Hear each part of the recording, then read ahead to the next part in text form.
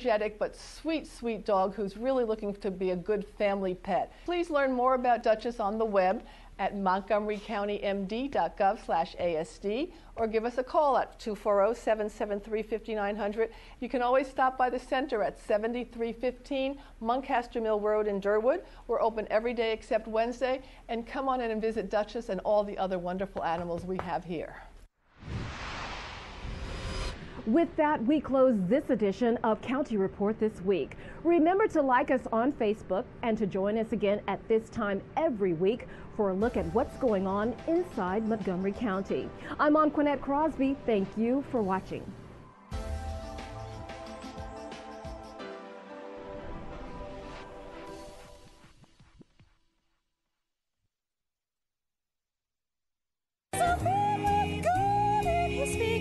He plays it straight but beats it so swinging every time, calling for the time for he's the heartbeat of the band.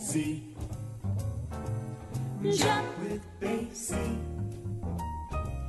just in case he's gonna live a little crazy. That's it, tap your feet.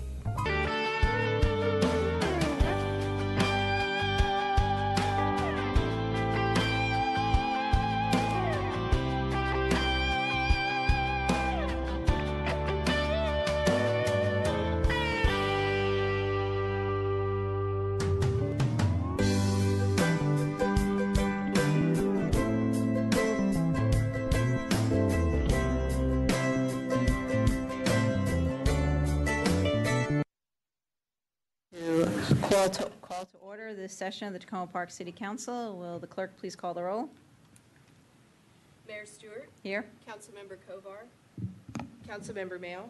Councilmember Qureshi. Here. Councilmember Siemens. Present. Councilmember Smith.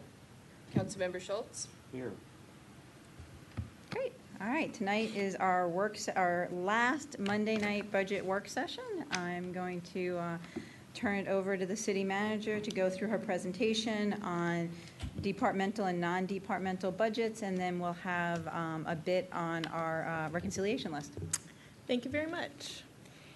My intention, by scheduling the non-departmental and departmental budget work session as the third one, is that it's in some respects the more boring one. It's our normal operations.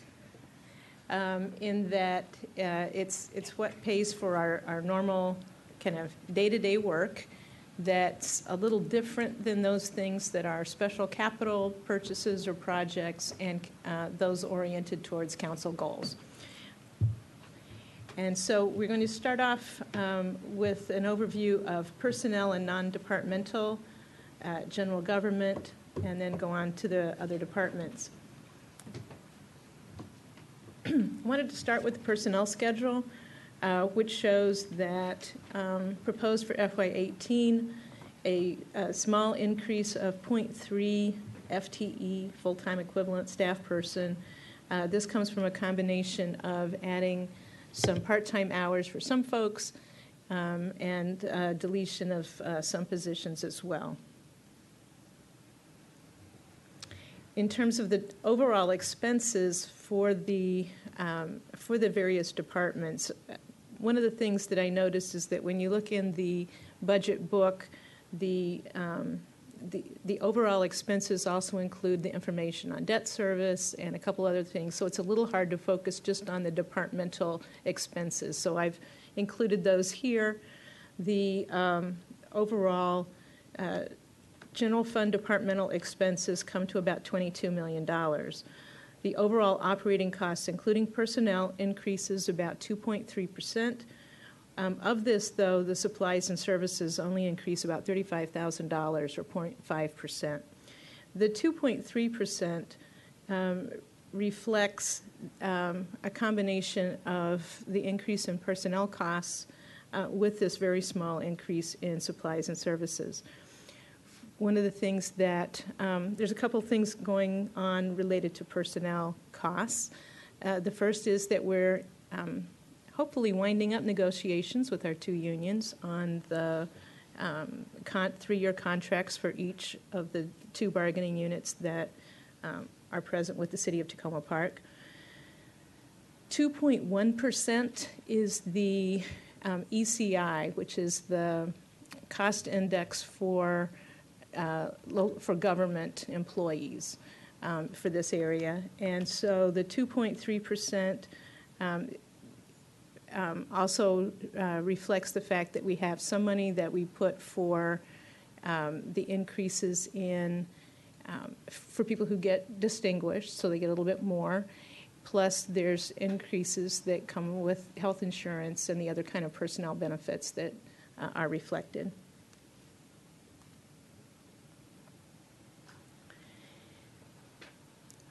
Of the full-time equivalent employees, because we get a good amount of money from other sources for certain departments, the number of FTEs by department that's paid for by Tacoma Park City tax dollars can be a good amount less.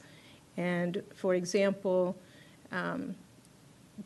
the communications only has 0.75. That's because our media specialist, some of his activities really can't be charged to cable TV. But because we get the cable grant and operating expenses, we can pay for 5 employees plus 2 employees in the information technology division.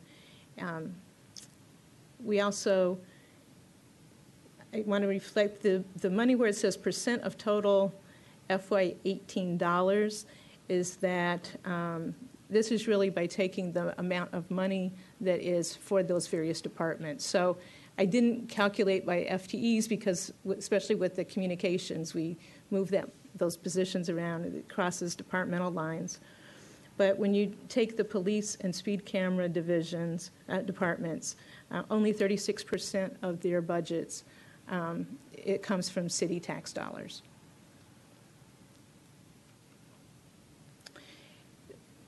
One of the things I also noticed in going through the budget book that we will be adding to for the final document, but certainly I think is needed for clarity, is what comes out of the non-departmental account.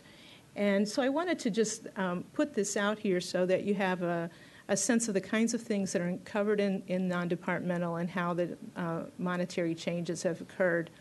The non-departmental account includes a number of personnel-related costs, including workers' compensation insurance, recognition programs, and our general tuition reimbursement and training budget. I highlighted the $720,000 for workers' compensation insurance. When we were preparing the budget, we put in the same amount that we had for this year. But we learned today that we can save $150,000.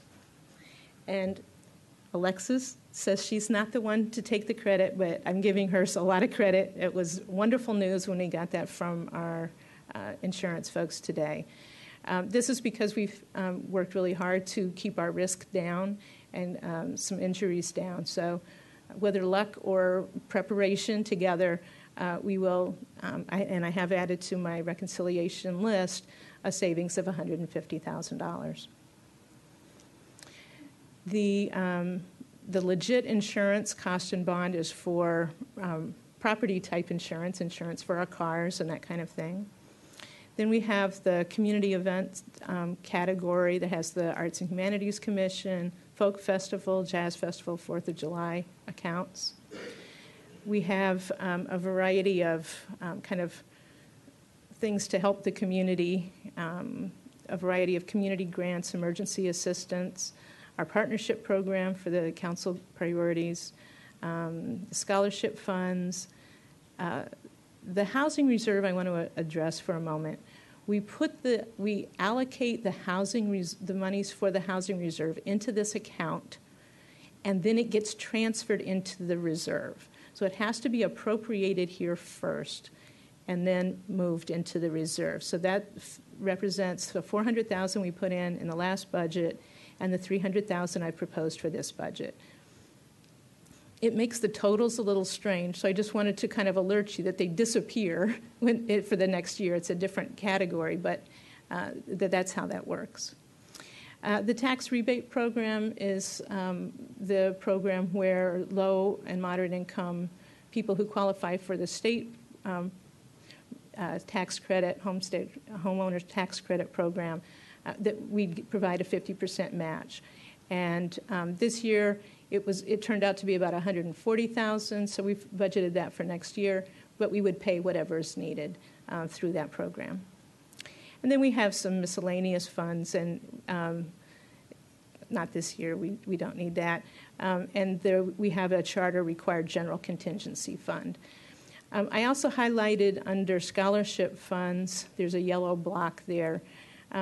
In the legislative budget, there had been $25,000 that we had kind of set aside for council goals, and we had then realized that we had meant to put in $5,000 for the Montgomery College program again for next year. So that's proposed, and if indeed it gets passed, it'll move into this account under the scholarship funds.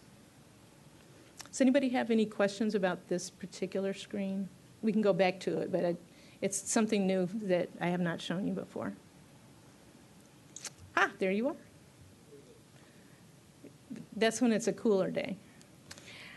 So of the $25,000 that had been in the legislative items, we had identified $5,000 for the college program, Montgomery College program. The other $20,000 we had been thinking about as potentially a match to the feasibility study of aquatics facility and other facility at Washington Adventist Hospital. We are very hopeful that we do not need to put our funds towards that because I think the county council has a good proposal for that. Nevertheless, that amount at this point is undetermined in the legislative budget, in your budget. Also under general government, we have funds included for election. And I just note the 2 information systems, FTEs paid by the cable grant. And basically, our office reduced ourselves by half of an FTE. Some of the goals that we have, and there's many others, but some that were mentioned by our senior leadership staff were for human resources in response to the recently considered employee satisfaction survey, which I sent out a link to for you at the report. We want to focus efforts on performance management, training, compensation programs, and employee recognition. We will be doing a compensation study. It's one of our regular, every 3 years, we have to do a compensation study in FY18. In finance, we want to get the Certificate of Achievement for Excellence in Budget documents, and we will be working with the council on the review of financial policies. And one of the items that the deputy city manager noted was that we were excited that the city's technology steering committee is rolling out a new email, calendaring, and collaborative work software system. So we're finally moving past what we've got.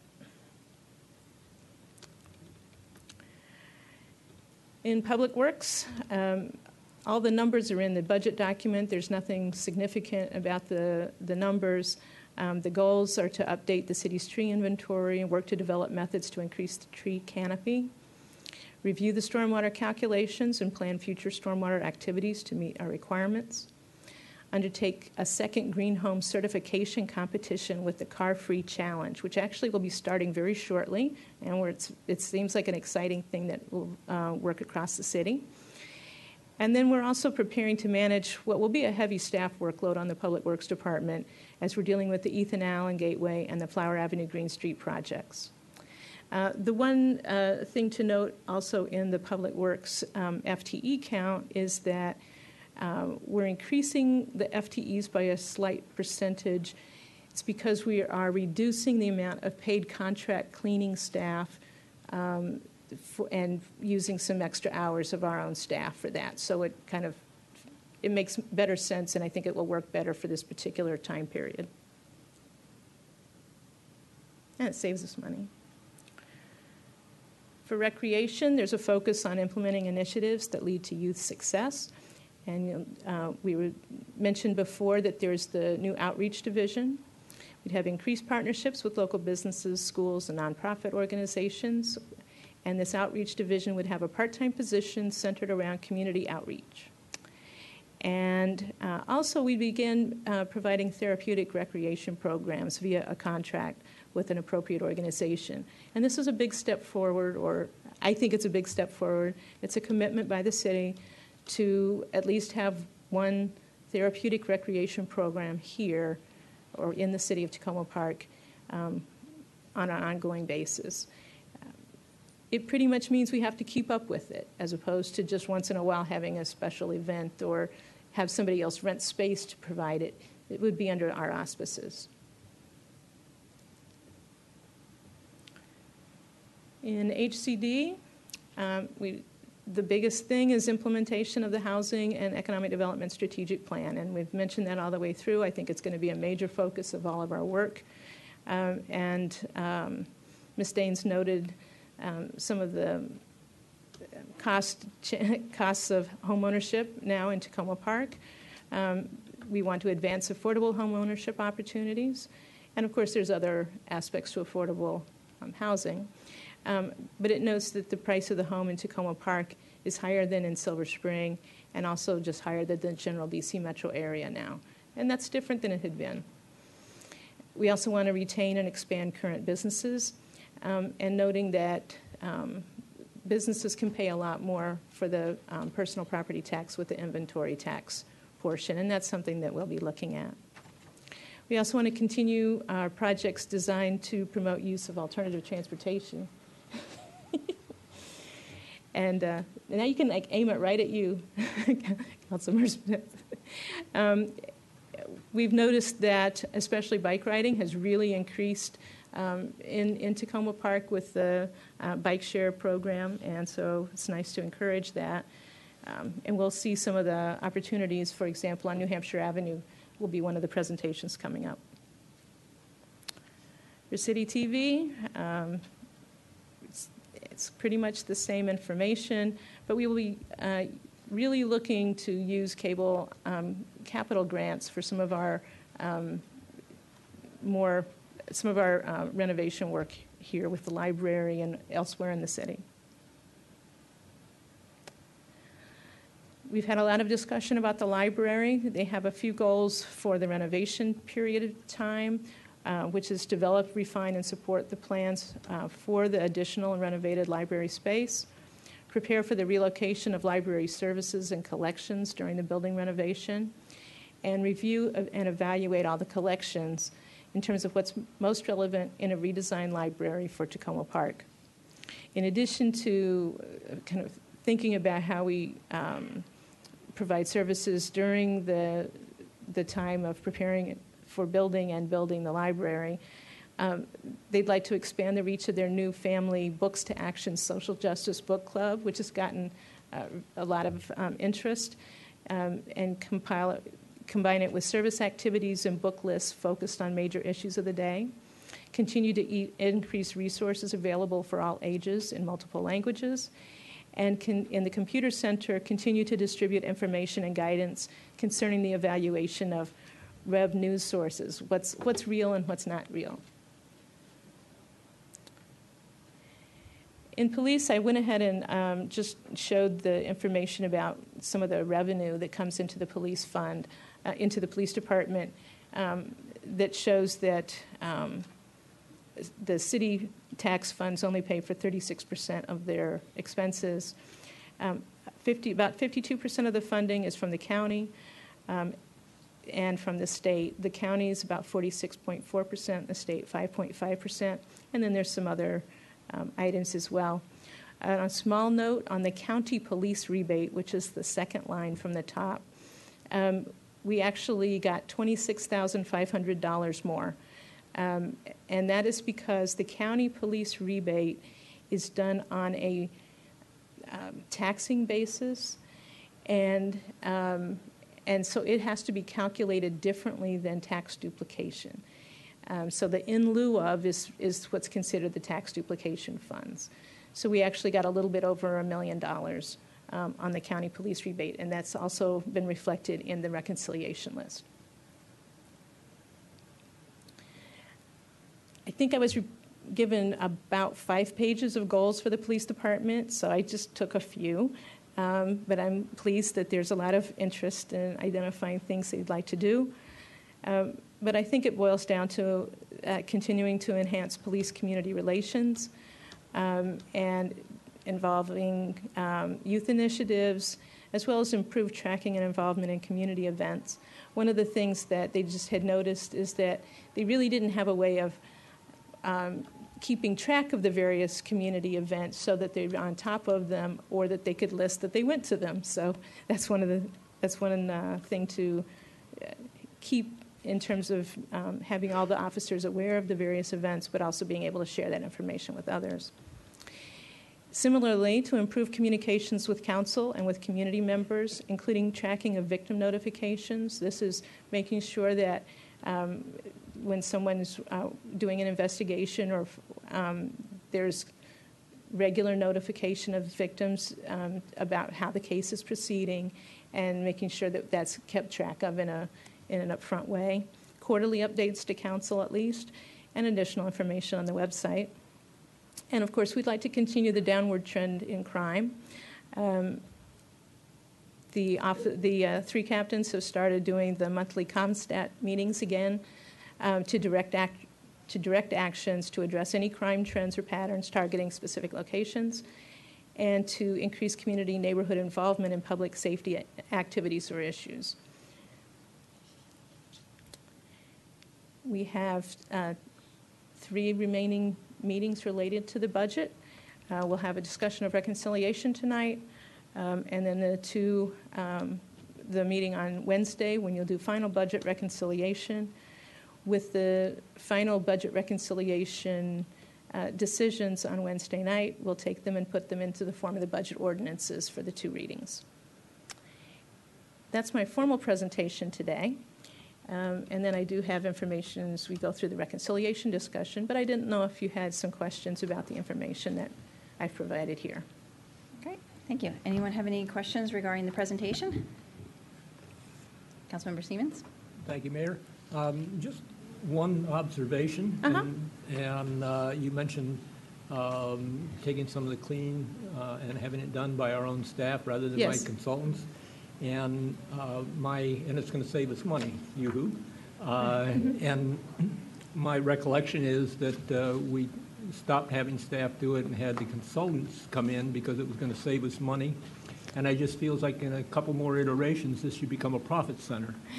Oh, there you go. No, it actually has to do, I think, more with which particular hours that work needs to be done, and when it's more effective for us to have an outside entity overseeing the work, and other times when it's not. So as we keep evaluating, we adjusted some hours so it makes a little bit more sense for us. I know one of the things that the previous councils have been interested in keeping track of, or making sure that we are being responsible in using contractors. That's right.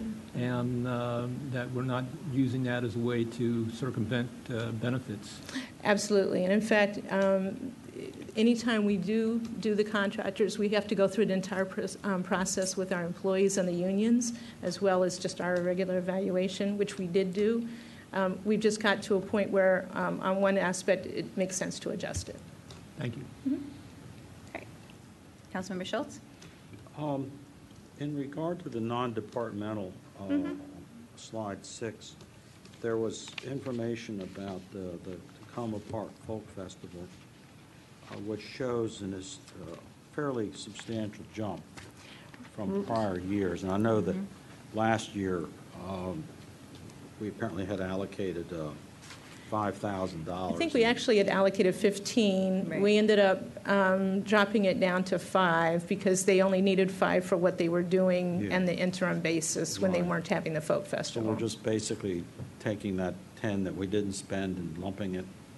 This year is the anniversary. I mean, what's the thinking on this? I think last year they had put in a request saying that for this year's budget, they were going to ask us for the 20,000 because I'm forgetting what year it is, but it's an anniversary year this year. And so they were hoping to do more. Yeah, yeah. Right. We didn't just move it over. I think it was part Yeah. of a budget amendment for this year, but the 20,000 was something that they had specifically asked for because they wanted to do a big thing in FY18. Yeah. And we did receive a letter last year that had told us that, Yeah. and I can dig it up and find it, but it went to the full council. I just am assuming that the leadership issues that were, taking their toll a year ago have been kind of worked out then with that group. I don't know the full status of it, Yeah. but it does sound like they're moving forward. Good.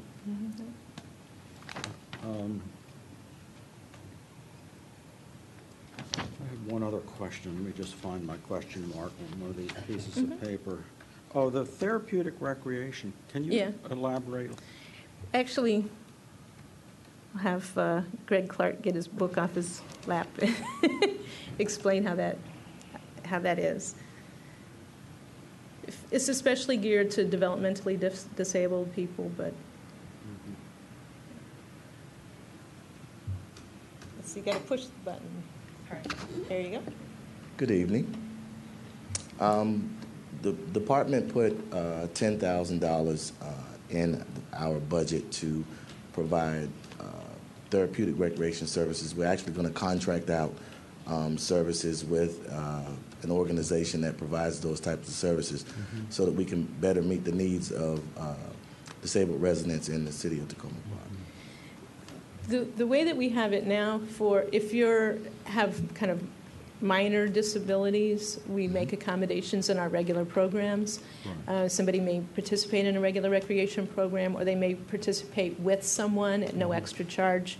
For example, if somebody is blind or something, they may bring along a companion. But if you need a different kind of service, this is for that other kind of. For people who have graver disabilities. That's right. Okay. That wouldn't really be able to just go along with the regular group. Yeah, no, I understand. I get the picture. Okay. So this is kind of like an experiment, do you think, or is it because you said it's the first? It's kind of a commitment. Kind of a commitment. It's a commitment, and it's in an extension of a program that we're already have taken on, which we've contracted out. We're actually allowing someone to rent the room, the Spirit program, and they have exercise classes for people with disabilities. Those programs are well attended. Residents have been asking for more. That's so, great. That's yeah, all I this will need be to an know. Thank extension. you. Okay. How do you decide, is there particular qualifications to get into the program? Like, how do you evaluate disability? Well, we haven't put out the RFP yet or come up with the parameters for that, but for the Spirit program, the actual organization has the qualifications as long as you have a disability and you can participate in the program. Generally, the folks kind of self-select for the group. Yeah. And that's a very tight community, and they communicate with each other. So once word gets out that we're having a particular type of program, then they usually disseminate information and register. I was asked by somebody with a psychological disability as opposed to a physical disability whether they could participate. I understand. Okay.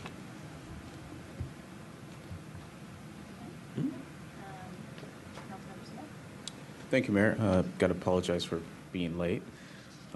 Maybe you've already discussed some of these questions. Going back to page 6, regarding the community grants, emergency assistance, last year you proposed $179,000 and change, and this year it's $125,000. Did we redirect money, or are you anticipating less need?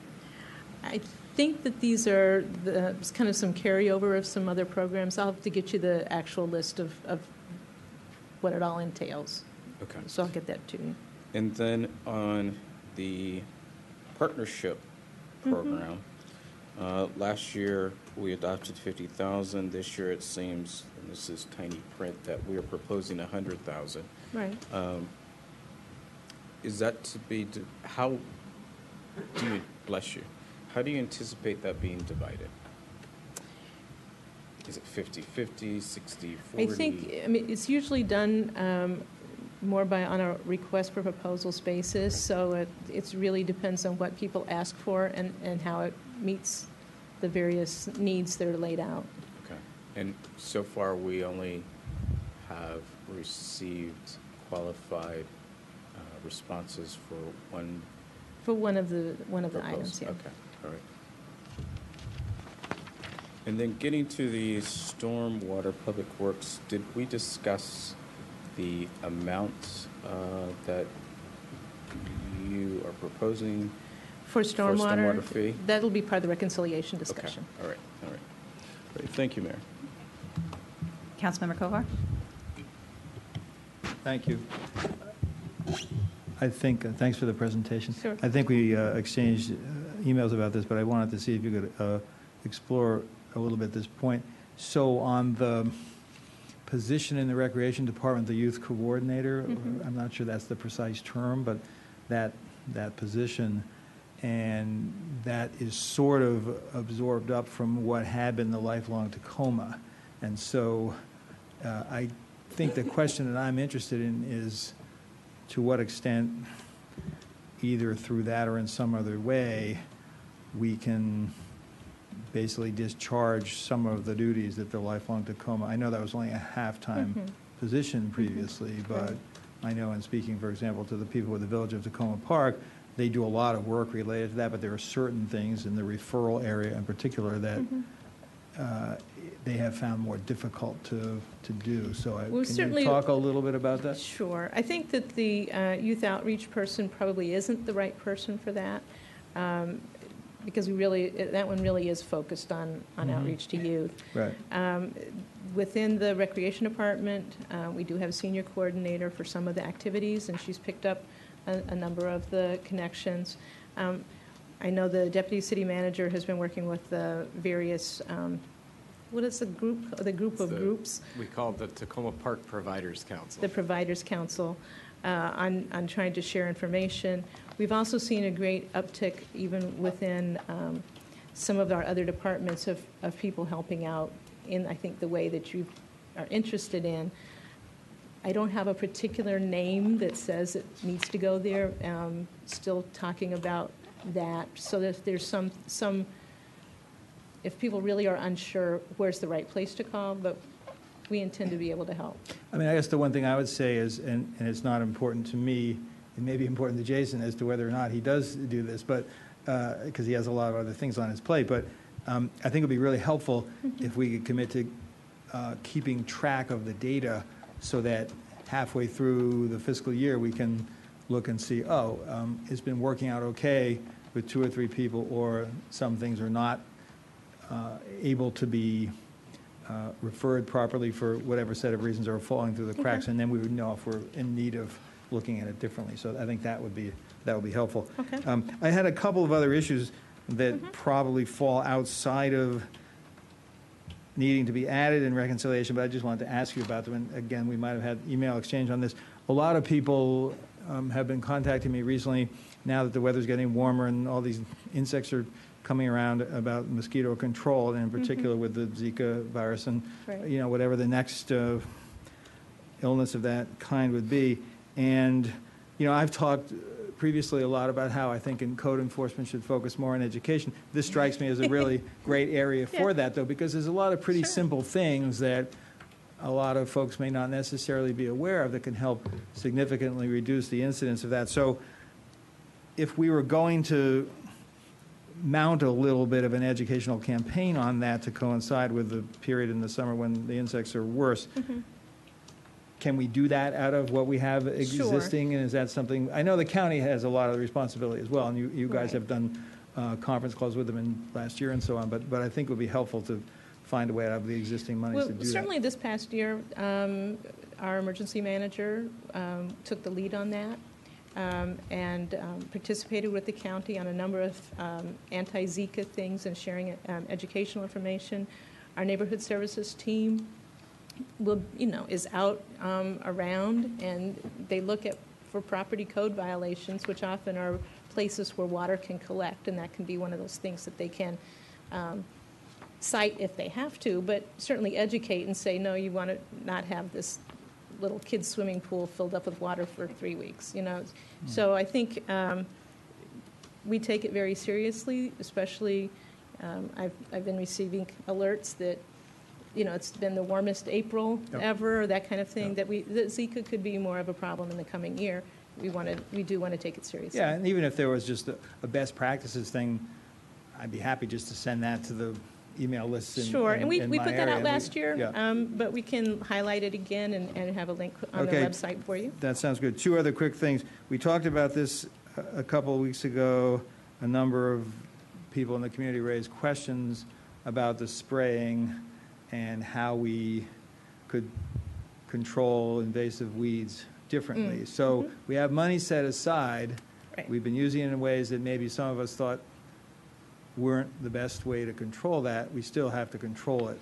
So could you just mind talking a little Sure, bit? Because that fits within public works, I guess, I think we right? had like $15,000 for that, and the funds, the bulk of the funds actually go to manual labor, and so if we have to do more manual labor, we wouldn't be saving money on that line item, and it may cost a little bit more. I think it's going to be a policy discussion with the Committee on the Environment. Is that correct? Yeah, the Committee on the Environment said they would look into whether or not they could take it up, and if they couldn't, then one of the things we discussed as a council when this became an issue was if the Committee on the Environment couldn't do it, now that we have our urban forest manager on board, maybe having a task force that looked at that and other issues, because the request had come in, if I'm not mistaken, that the way that we do the invasive species management in these 4 or 5 wooded areas actually came in through people requesting that we take better care of the trees. Right. So instead of just saying, okay, we're not going to do this anymore, to actually have our new urban forest manager take a look at the current policy, work with the Committee on the Environment, and get back to council. But even in the meantime, he's the one who's making the decision if we're going to be doing anything at all, even before we have those discussions. Yeah, okay. I had a handful of other questions, but I don't want to, I'm happy to stop for a minute and let other people ask. I think they're quick. Okay. I do appreciate the therapeutic program, by the way. I think that's a great idea, so thanks for that. You mentioned in the police section a focus on, for want of a better term, going back to people who have regrettably been the victims That's right. of crime. Can you just explain a little bit more, amplify what that would involve? Sure. I think that there's actually a tracking system that can help us register when an investigator has spoken to somebody, and then is able to periodically have that pop up again to make sure that they keep the person apprised until there's resolution of the case. But is that something that will be enhanced a little bit in the Yes, coming it'll be years? put into place. Right now, it's been a little bit more on the responsibility of the individual officers as opposed to a more systematic approach. Okay. So in other words, they could see which incidents were kind of due for That's right. a check-in. Is that kind of? That's the right way to characterize it, right?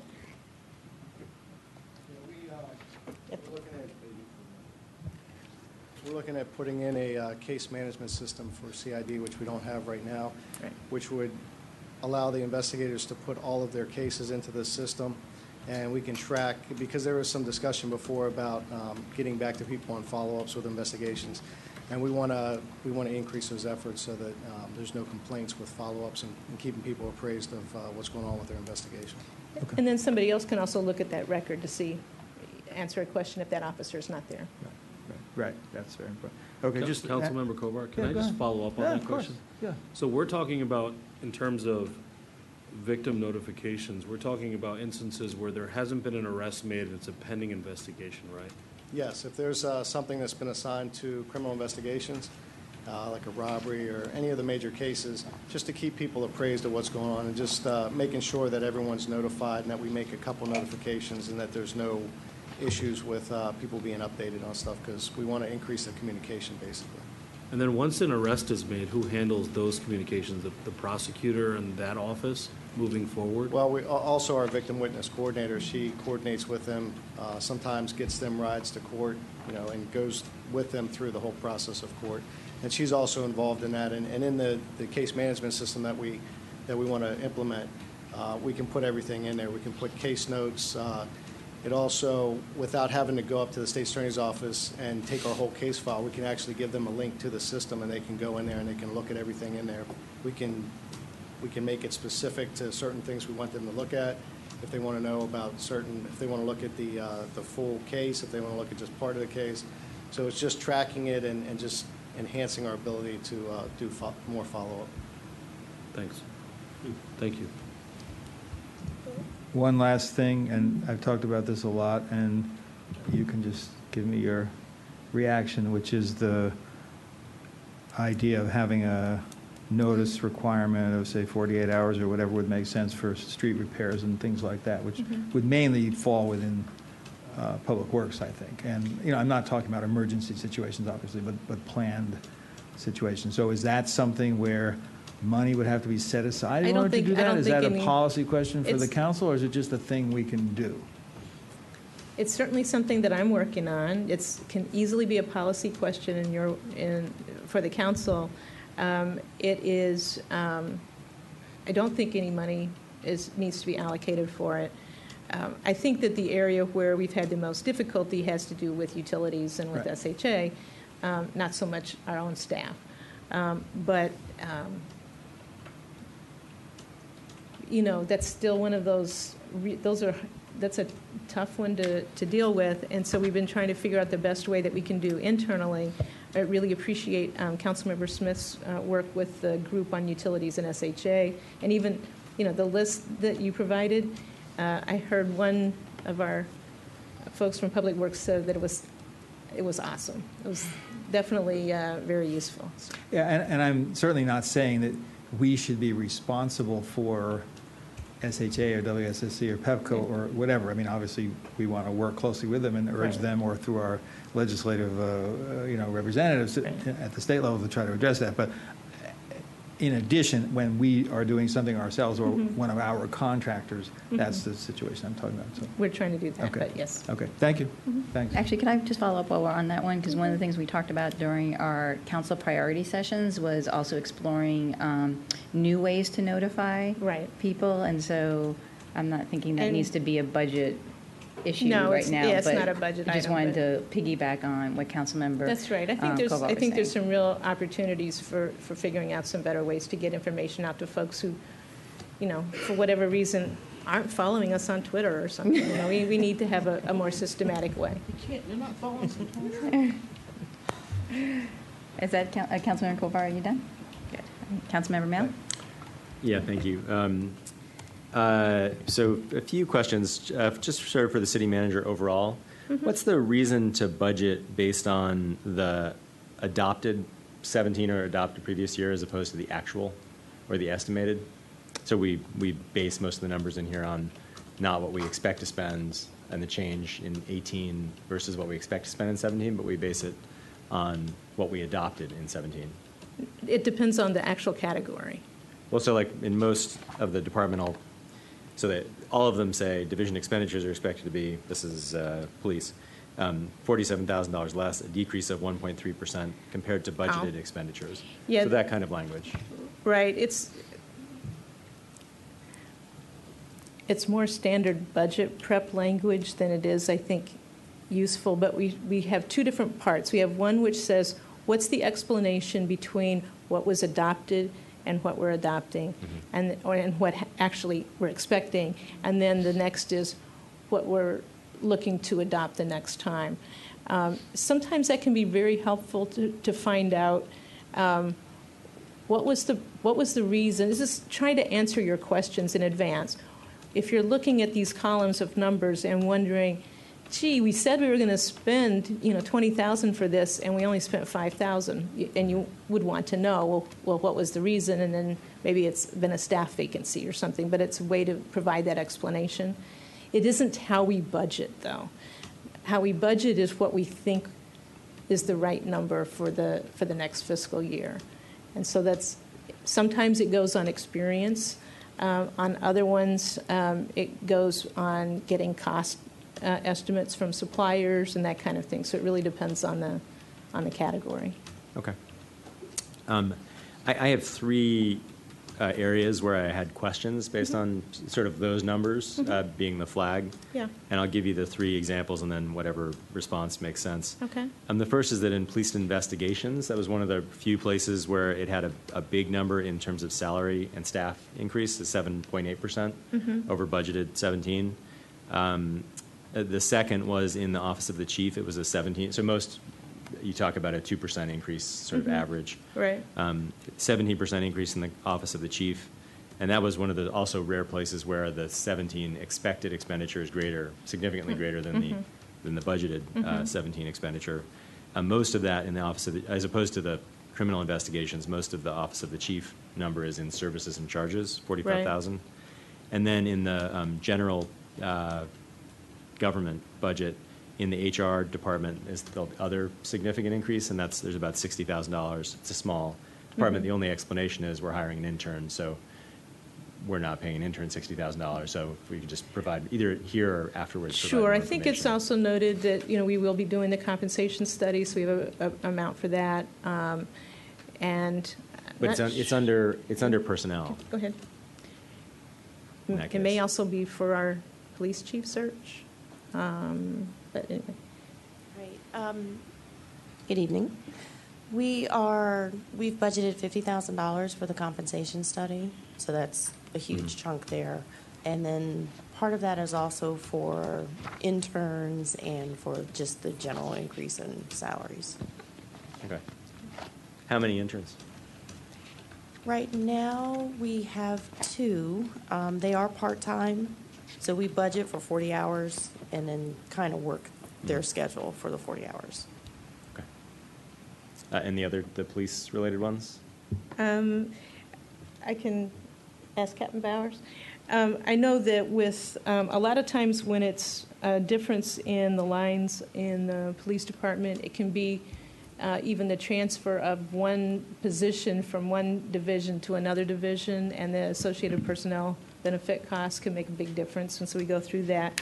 Generally, with the Office of Chief, there's often a lot of expenses for uniforms and other kind of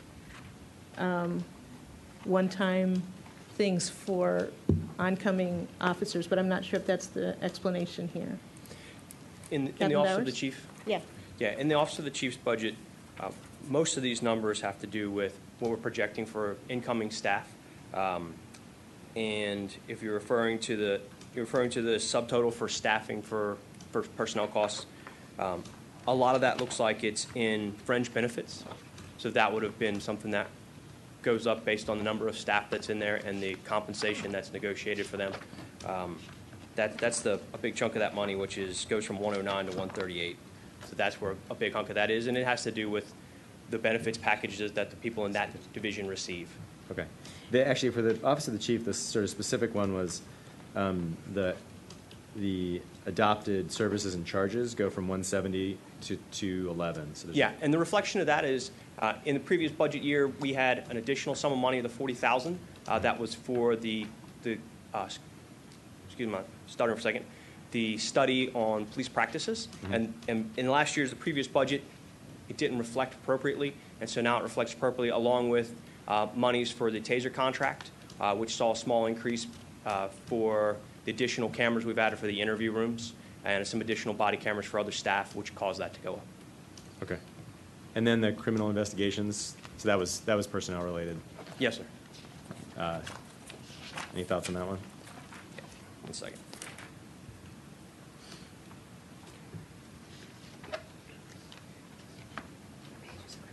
Page 64. Most of those personnel costs are all directly related to their fringe benefits and salary, which are all negotiated in their projected contract changes. So that's why those numbers would have gone up.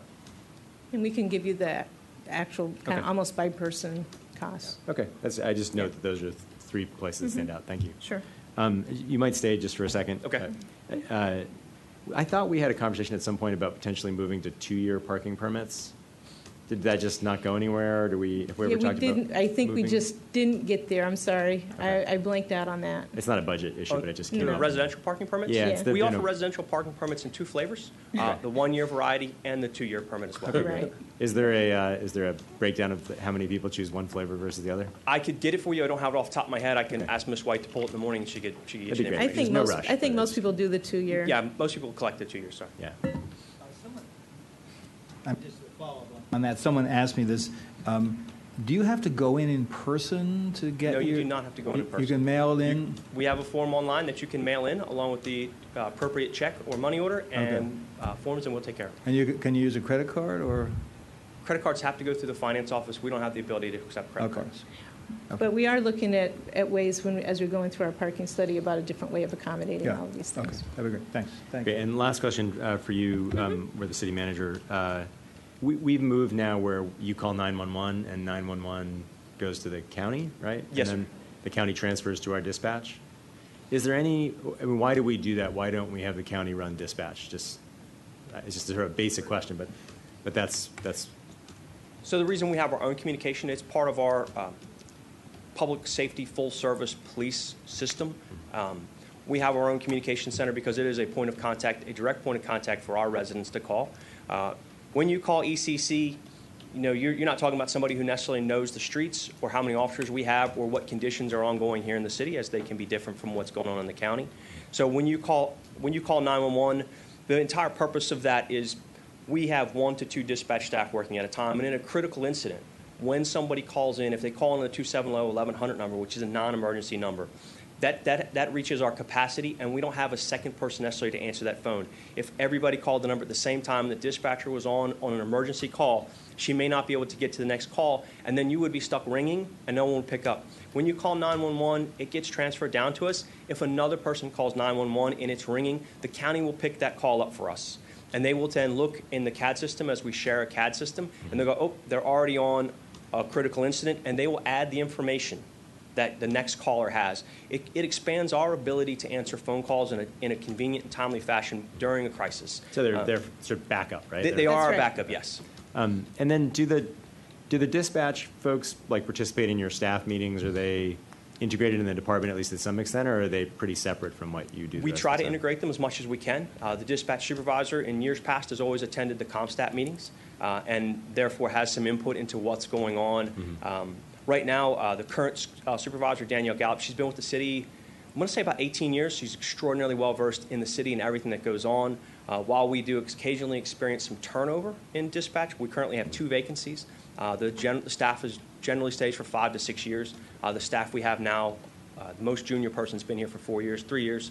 And so they have a good understanding of the city, the officers, the residents, and what our residents are looking for when they call.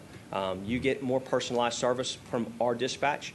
If you called county ECC, some things they are not going to send a police officer out for. They will filter and screen calls at the desk. Our communication center does not filter or screen calls. They're directed to take the information and dispatch a police officer. If they have any questions or the caller has a question, they can connect that person to the supervisor that's on duty at that time to hopefully resolve it. What we don't want to have is somebody call in with an issue and that call get filtered or screened, and then a police officer never have an opportunity to go and resolve the situation. And so for us, it's about being able to send officers out to give that extra service. It's all about public safety for us, and necessarily from ECC, you won't get that same level of public safety and the same level of concern for what's going on. 18 years is a lot of dispatch calls. It is. Thanks, Captain Bowers. Just a couple of questions. It would be great to get a presentation from an update from the Folk Festival folks at some point in the after budget process. And then the other question I had was for Public Works. The budget lists multifamily energy projects jumping from 6 to 10 and up from the previous year. So I'm just curious what those are and whether there's a budget cost associated with that. I didn't see it necessarily in the budget. I'm not sure which figures you're referring to, so I'll just speak in general. We are seeking grant funding through MEA for multifamily programs, and we've increased the city's allocation towards multifamily programs. We started it last year, and it's been very popular. And initially, not taking too much time, but initially we were working on a more tenant-driven energy efficiency measures. We did a program with AEEE that was grant funded and got very little traction, but we've been finding that we're able to accomplish far greater energy reductions by working with the managers and the overall programs. And so we had a program this past year where we allocated two grants to 2 buildings, and so we want to increase that because our receipt of applications far exceeded our funding. So right now, the budget for it is based on our sort of environment budget, and you're shifting more money into it, but the grant funding is not built into the budget, but if you were successful in the MEA budget, then we do a budget amendment through the year? Right. Yeah. Okay. We keep pushing for those. Great. And is that, anyway, this could be follow-up for afterwards, but if the number that's in there is contingent on that grant funding, or if it's just that's what we'll be able to do with the city funds, and then grant funding will expand it more greatly, that'd be great. I think that's what we think the request level will get us a little bit further into. It won't satisfy everybody, but it'll, we think we'll have at least that many applications, if not more. So we're just trying to get a bigger and bigger bite of it each time. And it's kind of a gut feel from the sustainability manager and, what kind of requests she's receiving and what kind of information she's got from the community. And then just sort of last question, since you're there, and I just remembered that I wanted to ask it. The Tacoma Branch project, that's $100,000 for the planning and design study. That's not for the actual restoration work. Right. Do you have any sense?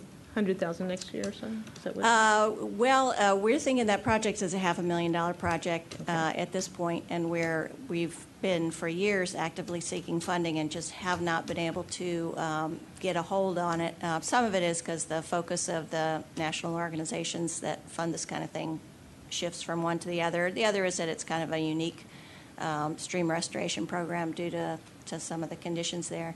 But it's clear to us that we're going to have a full-blown design to sort of show what the restoration will be and what the impacts will be in order to get grant funding to do it. So. And that's county land, or who owns the land that's No, it's our, I step back. It's Sligo Mill, Poplar Mill. We have the that was purchased with program open space funding, and now, so the county bought it with the agreement that we would be the manager of that facility. So they allocate no funds towards management. Okay. Everything that takes place in that open space is managed by the city. So the $100,000 is just a sort of a ballpark. It might be more or less. We have been working. We have a 30% design development that we've worked up to now, so it's a pretty hard number for what it'll take to finish that to 100% design. Do the projects? I can't remember the name of the other Ward 3 stream that you guys did a couple years ago, but the Ward 3 stream. It's behind the cool, funky black square house, modern house. Oh, Circle Woods. Circle Woods. Thank you. As you start doing these projects, does it get easier? Can you start finding cost savings in terms of design-related issues? They are such unique features in and of themselves, and they have different kind of conditions that, to some degree, there is some applicability, across projects. But for the most part, they're pretty focused on the site conditions there. Okay, thank you. Yeah.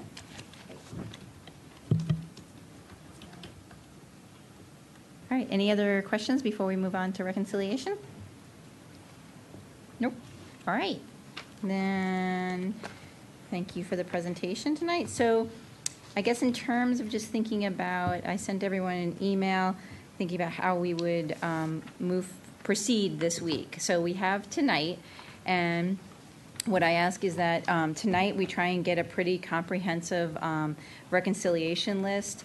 I thought what we could do is that the person who put an item on the list could speak to and remind us all why it's on the list. We could ask questions of the staff, and do follow-up. I didn't think we necessarily needed to debate each of these items this evening, but rather get information, address any questions, and then on Wednesday night, so that each of us had a couple of days to reflect upon the information or receive new information, and then Wednesday night we would go down the list again and vote on the final reconciliation in time for the budget. So, yes, Councilmember Smith. Can we add additional items to the reconciliation? Tonight, yeah. Tonight? Oh, yeah, Okay, good. absolutely. All right, thank you. Mayor, would it be all right if I went ahead and just identified the staff items on here first before?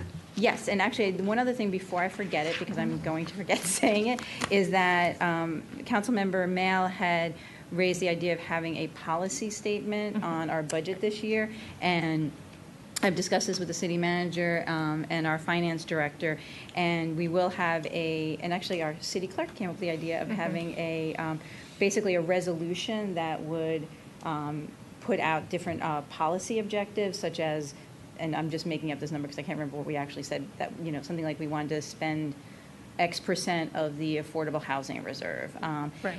And we thought this was an excellent idea, given that there will be elections next year, and we want to make sure that all of our discussions and intent for this budget is documented. So for then next what year. would happen is in the budget ordinance, there would be kind of a reference to this associated resolution.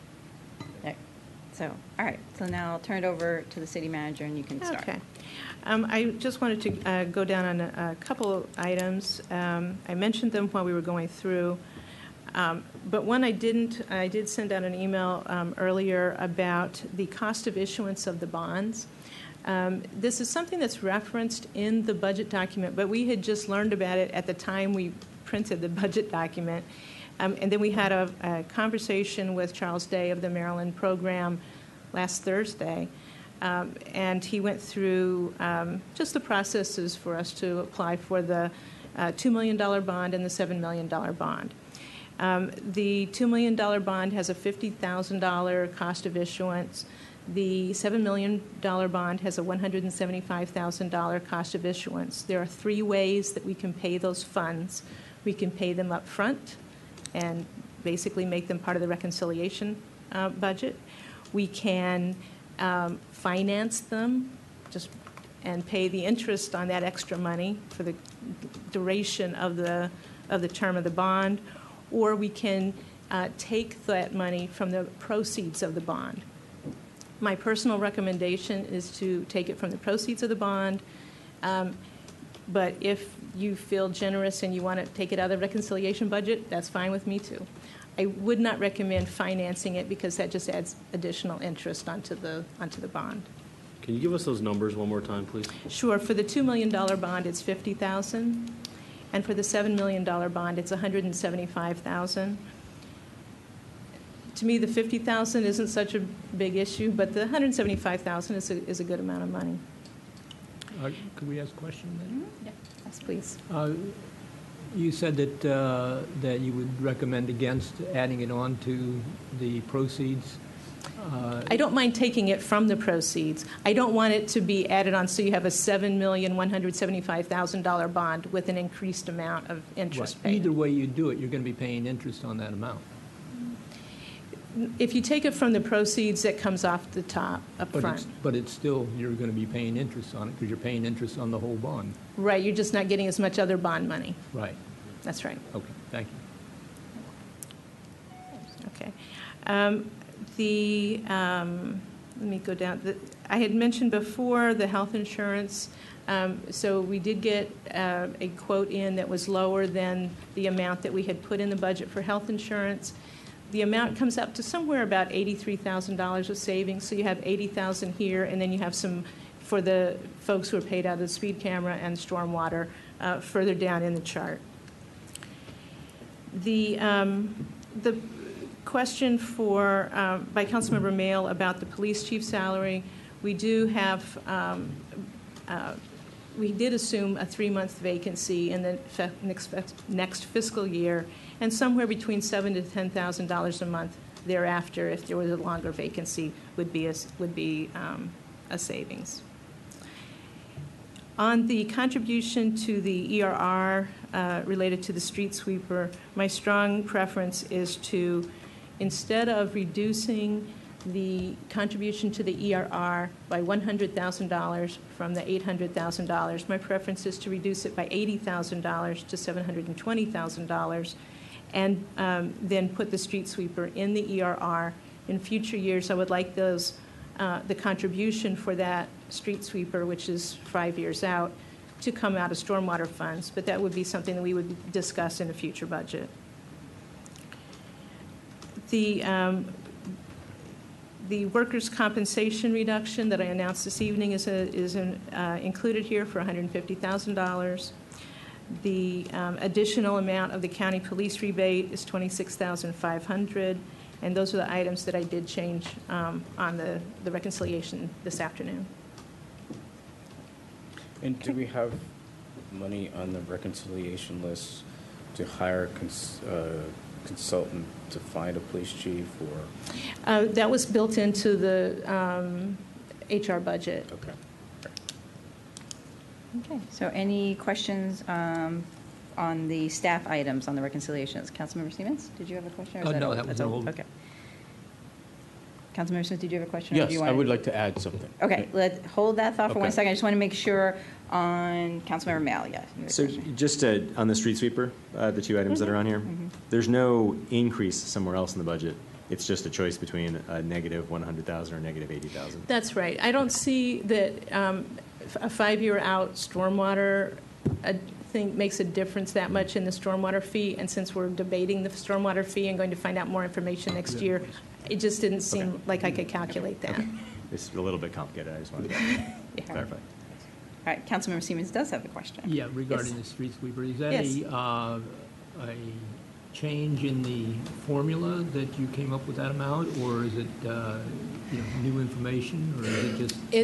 Basically, the street sweeper was included in the CIP for the stormwater budget for 5 years out. When you look at the CIP and you see that there's no other expenses in that 5-year out period for other stormwater activities, and it's only buying a $260,000 street sweeper. I think that's unrealistic. I think we will want to be doing other things 5 years out rather than just buy a street sweeper. Since it's 5 years out, and I was taking $50,000 about a year to get there, since there was about $30,000 that I'd kind of overguessed for the $700,000 ERR recommendation, because when I figured out for a 10-year period, it was about $670,000 a year for the ERR. So I took 30 from that, and then I took an additional 20,000, figuring that at least we needed to contribute 50,000 this year, so that over the next 5 years, we'd about pay for the street sweeper. Got that? I'm happy to write it out for you, but I think it'd be very helpful before next week if you move those shells around a little slower. I'm happy to do that. Thank you. I think it actually makes sense, but it's a little hard to describe just orally. On one end of it, it makes sense. That's your end. Yeah. All right, any other questions on the staff items that are on the reconciliation list? No? All right, so then we're going to turn to Councilmember Smith, who would like to add something. Thank you, Mayor. A number of us asked Mr. Dan Weber for information regarding the police department, and he was very helpful in providing an email regarding accreditation. This is something, as a council, we have discussed on a number of occasions, and I will be the first to admit that I did not think it was something that we should pursue. But I think currently that we should reevaluate whether or not accreditation is the right policy for our police department. And according to Mr. Dan Weber's email, it's going to cost around $11,400, but that does not include travel expenses. So I would like to propose that we consider $15,000 for the reconciliation budget so that we can make sure that our department is accredited. And according to Mr. Dan Weber, a number of the municipalities that do have policing in Montgomery County, their departments are accredited. Thank you, Mayor. Thank you. Any questions on the accreditation? Oh, Mr. Janweber, did you want to say? I just think it's important to note also that in addition to the direct costs for the accreditation, we also think that there could be some staffing implications as well. And I don't know exactly what those implications would be. And if I can add, I would suggest that Mr. Harding, Ron Hardy, should be considered to take on the accreditation piece of the job. He certainly would take the lead. There's usually a lot of additional kind of administrative work, and so we'd let you know about that. Mayor, since this issue is not so intuitive for the public that may be watching, it may be helpful for the assistant city manager or deputy city manager to provide some background on what Councilmember Smith is talking about. So CALIA is the accreditation agency, the international, actually, I think, accreditation agency for public safety departments, police departments primarily.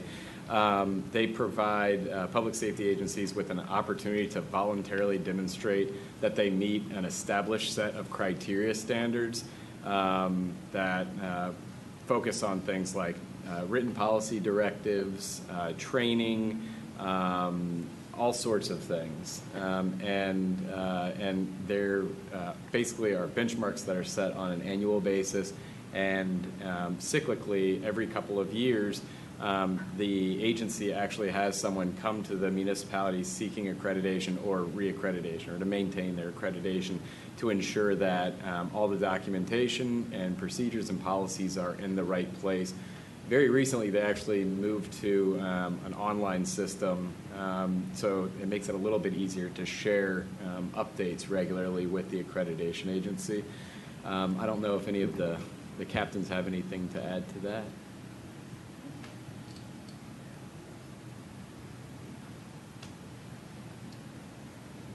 Good evening again.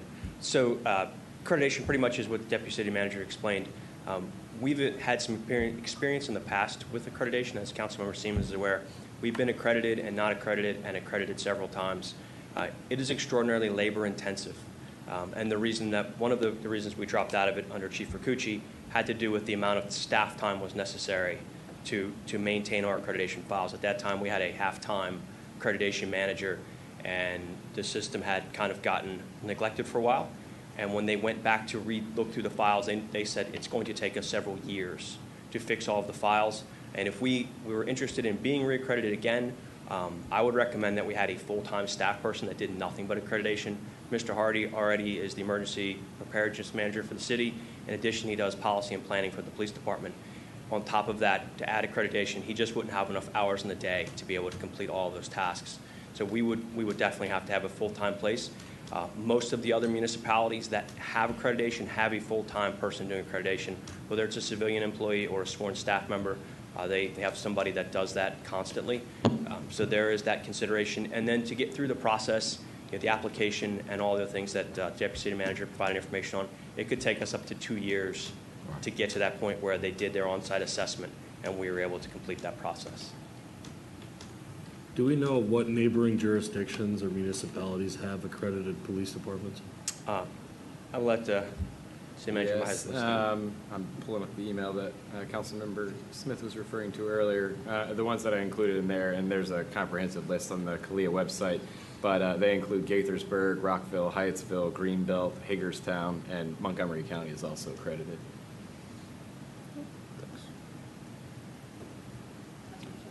Yeah. You have a question? Yes, Captain Bowers, I thank you, because what you just said was consistent with my recollection of what Chief Ricucci and he and Chief Goldberg had said about the whole matter. In other words, they were not in favor of it to the extent that it was going to cost them a person that would otherwise have other duties. My concern, and this is probably more of a rhetorical statement, is that I'm not sure whether accreditation has a tangible effect on the safety and protectiveness of our residents, which is really the bottom line from what we want from our police department. I'm not sure, and so this is an open question, really. as to whether it increases transparency, which is of paramount importance to all of us these days. Because it could be that it's a lot of make work just to be able to sort of hang a plaque on the wall, or it may be that it will actually help in the governance of our police and the transparency and things like that. And that's something, in general, I guess, when we don't even have a police chief now and we're going to be hiring them, that it would seem to make a lot of sense to factor that into the interviewing process as to whether or not we want to go in that direction. Right. Mayor, I think I appreciated Councilmember Smith putting this on the agenda. There may, on the reconciliation list, there may be additional funds we might want to suggest, but that would be something we could bring back on Wednesday. Sure. Yeah. Now that we have Captain Bowers here, I just wanted to see if Councilmember Siemens, did you want to ask Captain Bowers a question before you sat? No, you may sit down. Okay. But I did, do I have the floor now? Yes. Thank you. As many in the room already know, I have long supported accreditation and advocated for accreditation of the Tacoma Park Police. But many of you also know that I had heart surgery in 2014, and I did go to an accredited hospital and felt there was a benefit to that. But I think that clearly there are questions that need to be answered before this council should approve funds and give direction that the policy is that we become accredited. So I would support Councilmember Smith's proposal, but I would also ask that we ask CALEA to come and talk with the council and answer the questions about whether it is a benefit and what those benefits are. And if we're not accredited, and it's going to take us a long time to get our stuff into order to be accredited, it raises the question to me of, gee, are we not doing some things we should be doing? And if it's just do paperwork, then is there a value to doing that paperwork?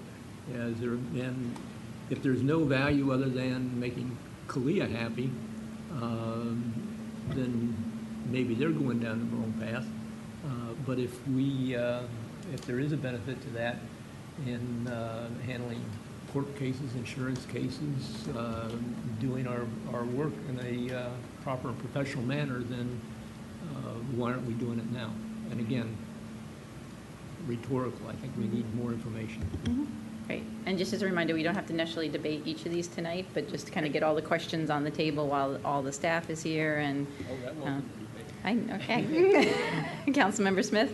Mayor, I just want to piggyback on what Councilmember Siemens said and ask staff to have representatives from Montgomery County, Gaithersburg, and Rockville's Police Department come and talk to us about the value of being accredited. That's it. Thank you. Councilmember Kovar? I'm not debating it, just making two observations. On the pro side would be, I think sometimes it can help get grants if you have that. And on the other side, I'm not sure whether I would want to do this when we're in the middle of hiring a police chief, since the new police chief should maybe be part of the decision about whether to do it. So not debating, just saying. Okay. Great. Any other questions for staff before we have to vote on this item on Wednesday evening? All right. We'll move on then. I'm going to ask the city manager actually to speak to a couple of items, I think, that are somewhat related, or to clarify for us. There are three items. There's the increase in design construction of the atrium floor that Councilmember Siemens put on. Right. The decrease in the third floor office improvements, and the decrease in the police department detailed design that Councilmember Smith put on. I think all three of those are somewhat related. Well, there's at least two are. Okay. The police department detailed design would include the detailed design for filling in the atrium floor.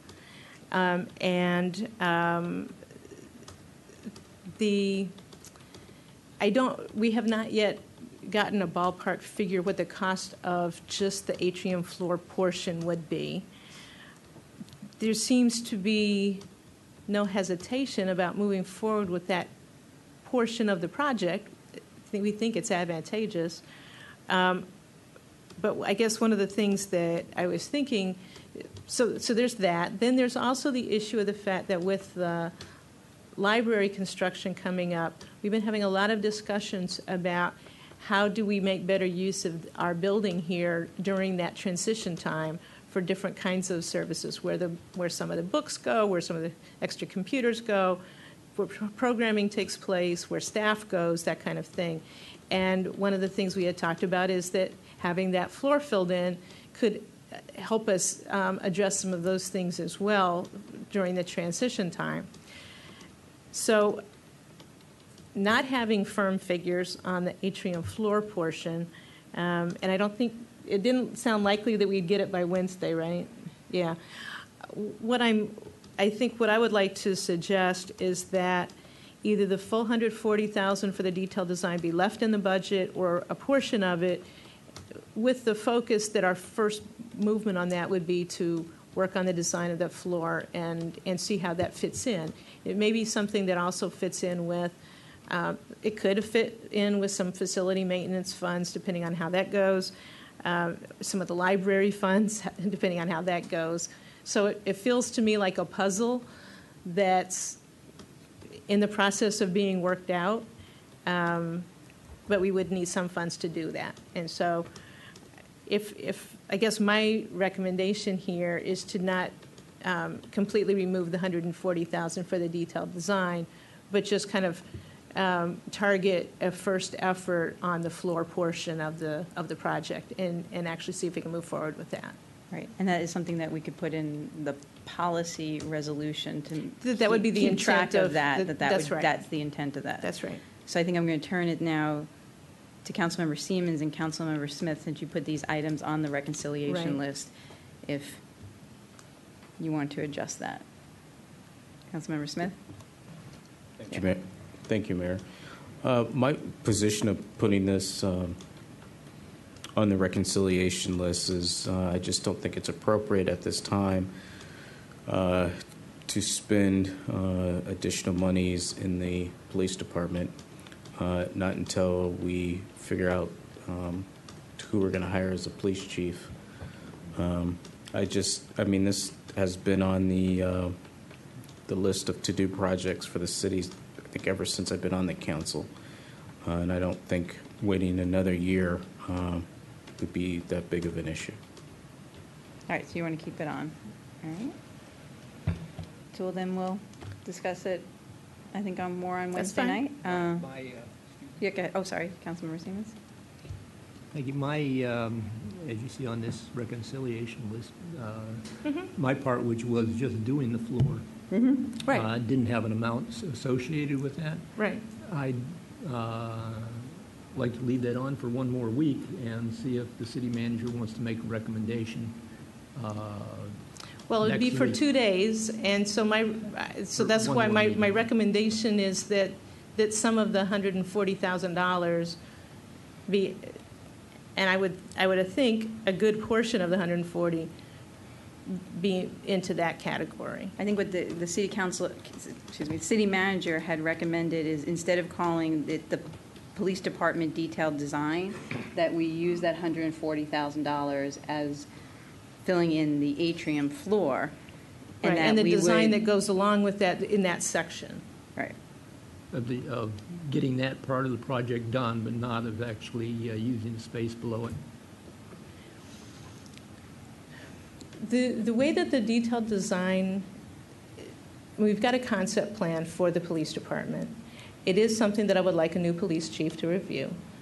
But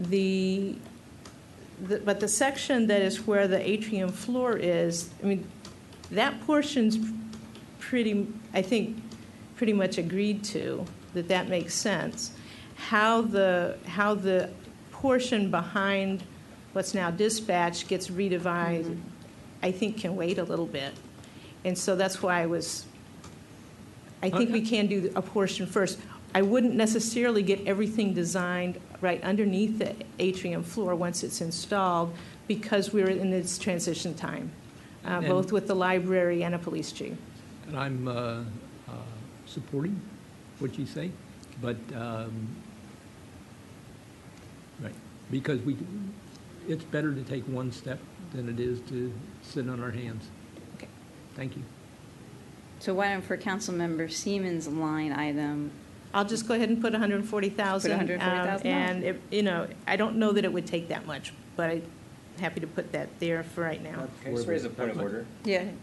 I guess my concern is that it's not an increase that's already in the budget. So it's not a, it's That's it's true. You're a right. That's vote true. You're right. against You're right. I'm sorry. Councilmember You're right. Smith's I fully support proposal. Mr. Yes. Smith's. Thank you. Thank is you. I Councilmember. fully You're support absolutely- Mr. Smith's recommendation. What was Or that? is that taking the 140 out? That's taking the 140 out. But then you'd need to put something in. We need to put words on how this stuff is being used. Right, so I how the think money's that's being why used. it's, well, Right. can we put them next to each other? So that Absolutely. when we talk about Yep. them on Wednesday night, we will take up first the decrease in the police department detailed design, and if people feel like they want to vote on that and take that money out of the budget and then put that money back in the budget for the atrium design floor, they can. Does that sound? So let's put that increase below that decrease, and then that's how we'll take it up on Wednesday Okay. night. Is that sufficient? Councilmember Qureshi, did you have I something you wanted to did. add? I did. Why has this can been kicked down the road so many times? I mean, because Well, I know partly that. because the library's taken a little bit longer to get started. I see. And there's only so many projects that we could possibly do at once, given our limited space and capacity.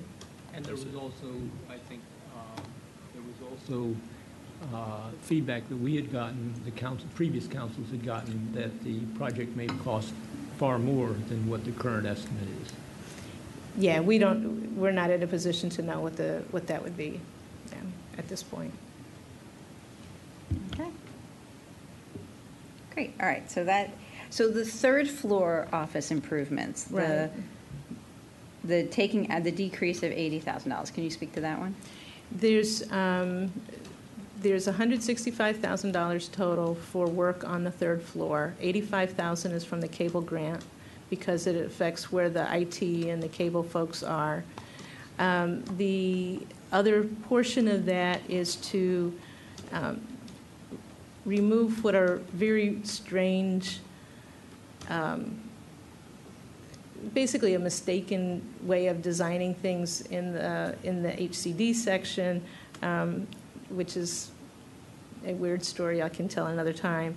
But it's also to make sure that the HR area has more privacy because the HR generalist just sits out in the open and is answering personnel questions right there. So we did want to address this. We've also pushed that back a couple times, and I know that the staff would like to address that. So it's up to you if you'd like to push that off a little bit. And did someone put that on the list? You did.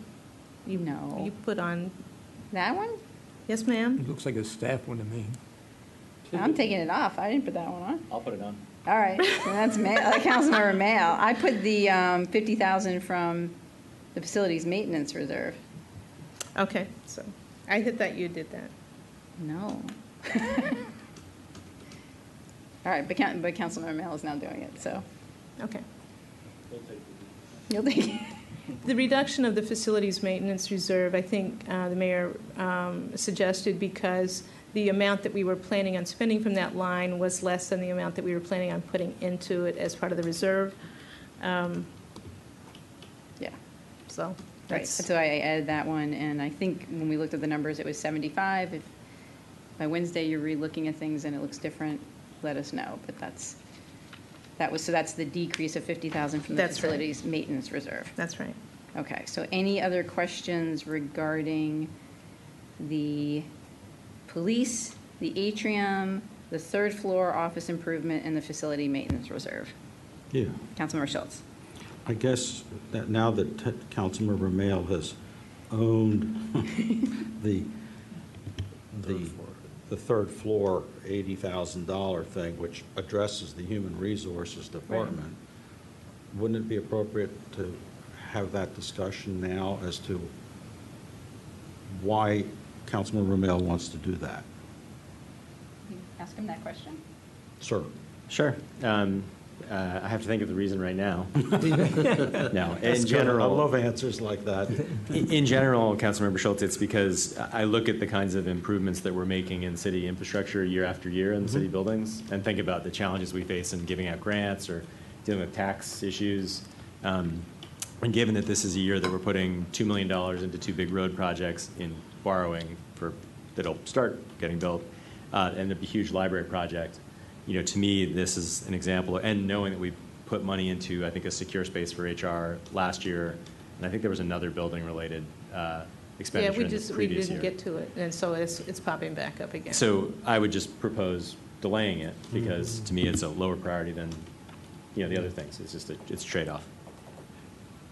Can I then ask a tangential question?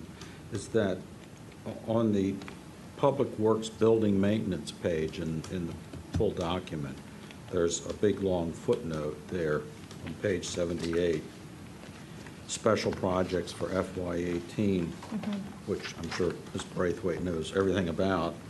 And it talks about projects funded through the Facility Maintenance Reserve for the community center include floor replacement in the Azalea Room and renovations to human resources, HCD, IT, et cetera, et cetera. Right. Is this what we're talking Yes. about affecting this? Is that? That's correct. This is what we're talking about? That's that portion of that, yeah. Okay. But in this case, we're just talking about this particular. That portion of it. We're not talking about the Azalea Room and that kind of thing. Okay, thank you for that. I think I understand. Just so we don't forget by Wednesday night, can we put like a third floor HR Yeah. office so that Yeah. we all remember this conversation? All right, any other questions on, Councilmember Siemens, did you have a question? No, I don't. Okay. All right. All right, so then, moving along, why don't we just then take it from the top? Councilmember Kovar, you had put in $15,000 for a council intern. Do you want to speak to that at all, or? Sure. The amount, I think. You had said 5,000. No, I admitted that I didn't know what the correct amount would be. The purpose of it, I think, is twofold.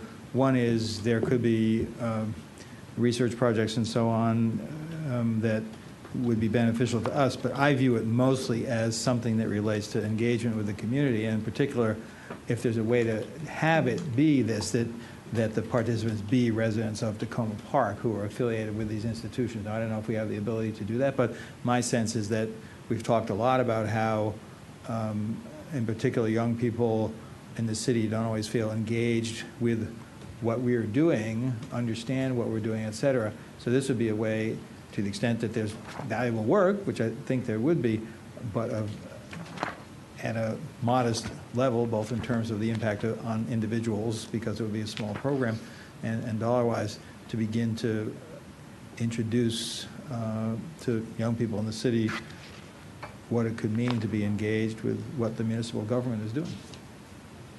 Okay. Can I ask you a Councilman- question about that? Oh, go ahead, Councilmember Mel.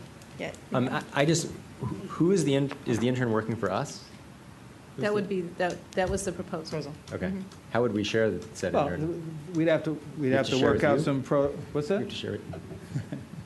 You might. We'd have to work out some protocols for that and the number of hours. And I think honestly, and this would be something that maybe a city manager could talk about, supervision of the person probably couldn't fall on us in sort of a direct day-to-day sense, because Right. we're not really here and we don't have offices. So inevitably, it would mean that there would be some person who, I'm gesturing to my left here, who would have to at least make sure, yeah, it's okay to go get lunch. No, you can't copy, 1,000 pages on the copier for your school assignment, et cetera. Yeah, we don't get So lunch. there would be some things like that would have to be worked out, definitely.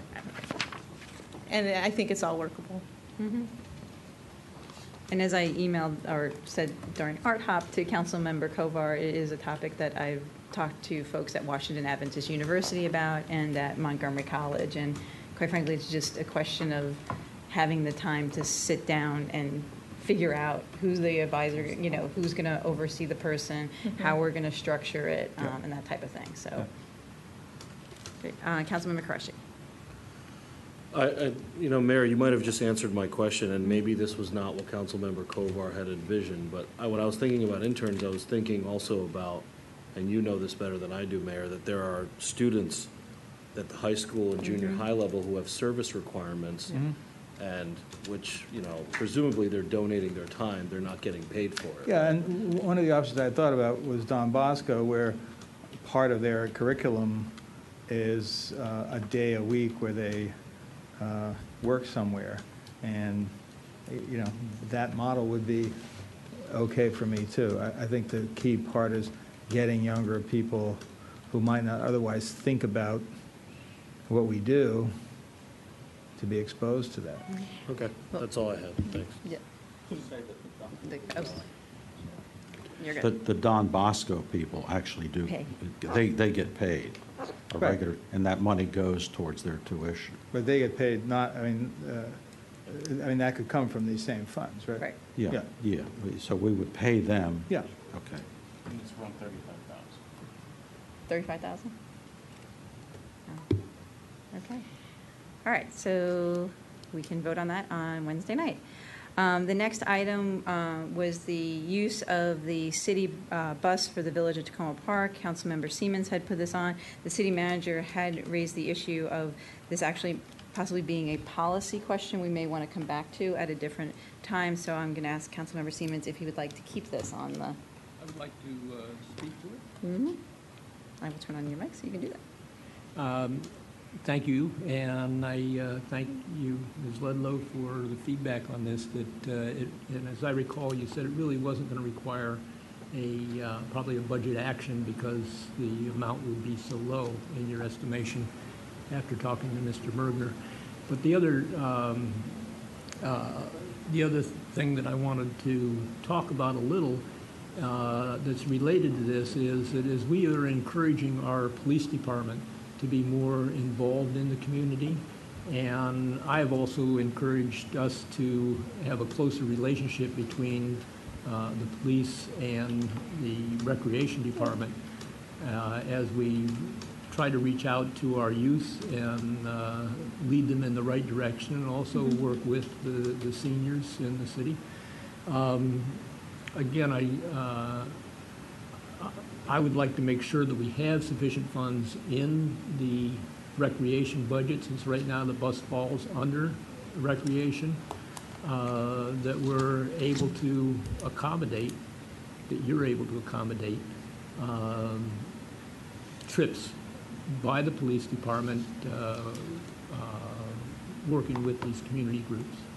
If it is a city program, we can work with that. We can accommodate it within the budget.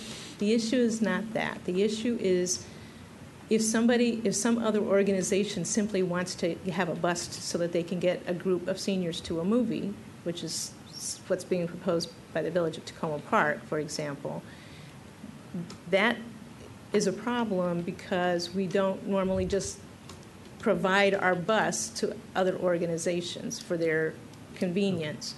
And so if there is a policy change that says that there's certain kinds of organizations that then we're going to pay for to give free transportation to, that's really a policy issue. All right. So we have two issues then I've brought up with this one thing. One is the policy issue. I would like to ask the mayor to put that on a future agenda, not right in the near term.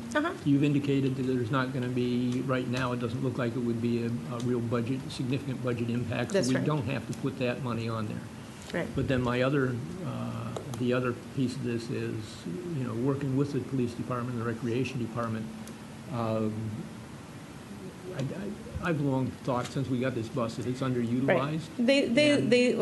They love to do some joint projects. I know that they've been coordinating on some of these focus things or whatever. So if there's something that makes sense using the bus for that, I think it's great. And then the question is, does the police department have a sufficient budget for that type of community outreach that we're expecting, or is that where the money should be added? No, that's part of the police department's budget to do community outreach, and Not so just that would fit. community outreach, but also, take the kids or the seniors or whoever to the movies or whatever it is. Sure, they're working with the explorers Right. on these things. Absolutely. And that's in your budget? Yes. Okay. I could withdraw this request. Yeah, I'm not going to, if there's for some reason a question about a line, we will find the money. Thank you. Great. All right, moving You can on. strike that one. Okay, sorry, go ahead. You want to? I just wanted to confirm whether we were moving forward with it or not. Yeah, no, we're striking it. Councilmember Siemens said strike it. Okay, the next one is also Councilmember Siemens, trees on Maple Avenue, $10,000. Would you like to speak to that at all? Another great idea. I appreciate appreciate the opportunity to talk about that. I think it's pretty clear what I've asked for, and just wanted to get some feedback from the city manager at this point. We haven't. We'll have the urban forest manager look at Maple Avenue. When I drive down Maple Avenue, there's lots of trees. There's a section in front of the Franklin and a section close to Sligo Creek Parkway where they may be able to put some more street trees in there. And I think it sounds nice. I know that one of the things that they're trying to do is go through systematically where street trees need to go in. And I don't know that 10,000 is the right amount. It might be less than that, but it certainly seems like a good idea. Might be more. Thank you. Great. All right, Councilmember Mel? Yeah. Could I ask a follow-up question for the Public Works No, it would go Director? down, yeah. Whether 5,000 would do it instead of 10? I mean, if we can get any closer, is there a closer number? We'll be bringing an agenda item to you hopefully on Wednesday for tree planting that gives you a ballpark of cost, but it's in the, $200 a tree for an 1.5-inch caliper tree in general. So you can buy a lot of trees for $200. But can I say, this wouldn't be covered by what we're doing on Wednesday? Well, we've already identified the locations for those, and that's Oh. this fiscal year. But we typically, the arborist determines where he wants to plant trees. They want to plant trees. And that's based on conditions and spaces available, and we do block-by-block planting. So it may be that Maple Avenue would be the tree. I'm a little uncomfortable pulling out one street from the rest of the street without any other evaluation. So, we're supposed to be doing the tree inventory in this next fiscal year as well. And in an ideal situation, that tree inventory would guide the planting for the next 10 years. So, we'd prefer to have a systematic approach that, move the planting forward based on vacant planting spaces and existing conditions on the street. I think then, Councilmember Siemens, if you'd like to keep that on there, taking this down to like $2,500 or something might be a more reasonable number. I look forward to the tree arborist feedback. Thank you. Okay. Councilmember Kovar, did you have another question? No. Nope. Okay. Sorry. That's good.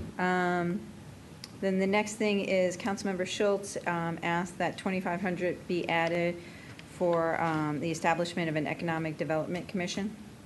Would you like to speak to that? Yeah, this is my big expenditure for the budget this year. But it's small in that sense, but I think it's extremely important in the policy sense. And not to spend a great deal of time on it, but setting up an economic development entity, such as I'm calling it for lack of a better term in the interim, Economic Development Commission, that would be comprised of a body of people involved in the commercial real estate, in the multifamily construction business as well, the real estate development business, small business owners, and some residents as well, could help sort of institutionalize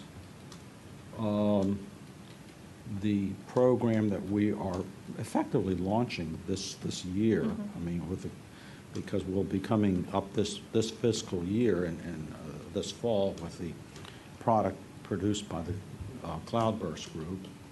We will, if we adopt this budget, be adding an FTE on a temporary basis for at least a while anyway, in economic development. And so I sort of see this Economic Development Commission almost like the third leg of a stool, such that there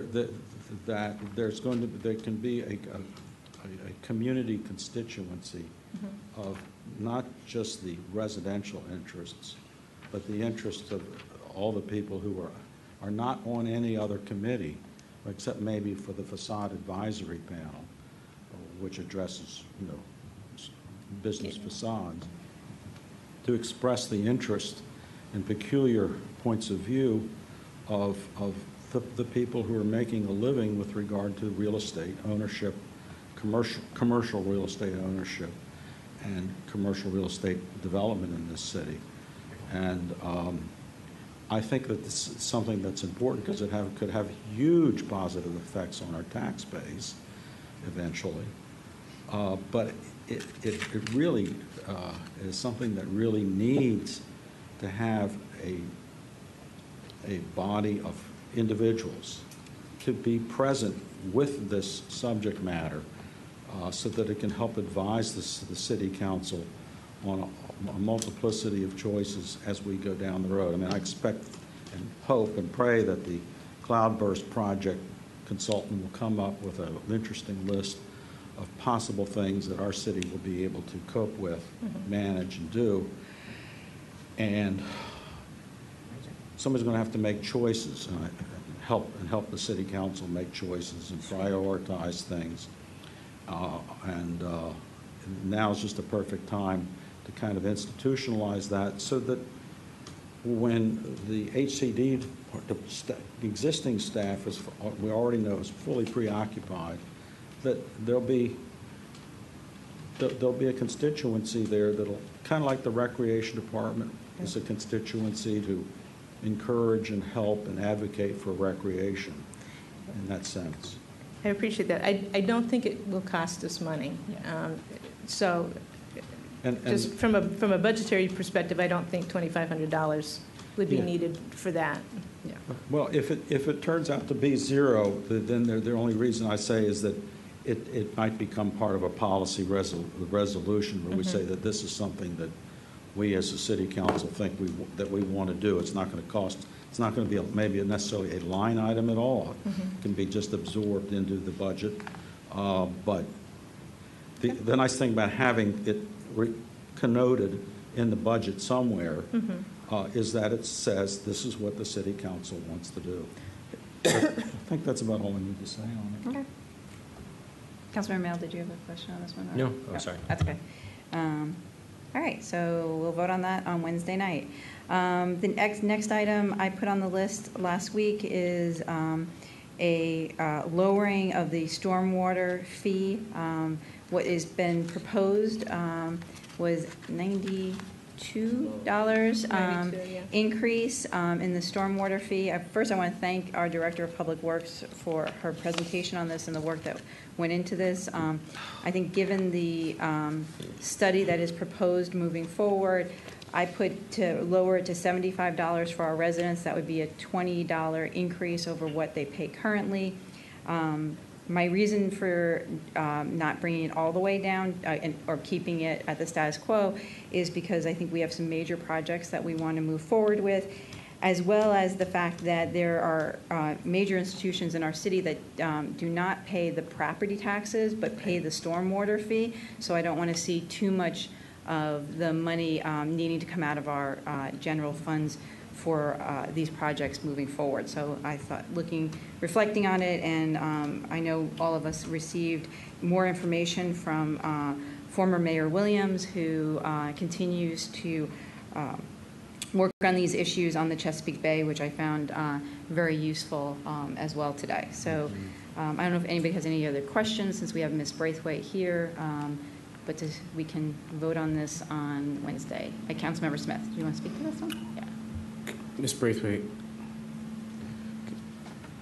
can you just elaborate a little bit about the new permitting, because we're MS2, I guess, municipality or whatever?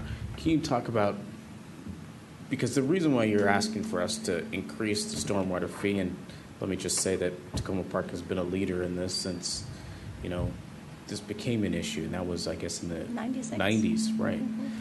Can you just elaborate a little bit on what's going on the state level, the federal level, that we're not just trying to make up additional work for your department? Well, in a nutshell, in 2006, the federal government, through the APA, established new requirements on the Chesapeake Bay program. Actually, they've been evolving over the past 20 years in various attempts. The most recent attempt was in that time frame, and that passed through to each of the states' requirements and a focus on reducing certain pollutants and limiting those providers of pollutants to what's called total maximum daily loads of certain types of phosphorus, nutrient, sediment, those types of things. So the state was set up the programs and policies through their permit systems to control what are called MS4, which is municipal separate sanitary stormwater systems. What we have, basically, there are some cities that their sewers and their stormwater systems are combined. We don't have that situation, thankfully, because that's a much more expensive process. So we have separate stormwater that was established sometimes 100+ years ago in the city. Based on those permit requirements, the city does have a discharge permit for the city as a whole. So as a permit holder, the state requires us to meet certain conditions. In the past, it had been good housekeeping, public education, community involvement, keeping your house in order for things like public works facilities. As the laws changed to try to address the failed policies dealing with Chesapeake Bay, conditions were strengthened. So now jurisdictions have stronger and higher pollution limitations. So that transferred to us in two forms. One is our new stormwater permit, which actually they're still in the process of establishing that for municipalities of our size. There's been draft regulations published last year, and that should be finalized sometime this year. In addition to that, the state itself established a watershed implementation plan. So the state has laid out requirements for jurisdictions to meet related to pollution. So we have those two convening governing bodies that set standards for jurisdictions like ours that have permits. So we've been at this since 2006 and trying to deal with stormwater management in our city and establish certain policies related to environmental site design and best available technology for stormwater versus the past practices. So our program is geared towards several ways to meet that treatment level and to meet our pollution reduction requirements. So the overall umbrella of our program is to provide treatment for 20% of the stormwater that's generated from impervious areas that's not currently treated. So we've done an evaluation of how much impervious area we have in the city. We identified what 20% of that is, and now since 2006 we've been going about the process of providing treatment for that quantity, which totals 79 acres of impervious area that needs to be treated.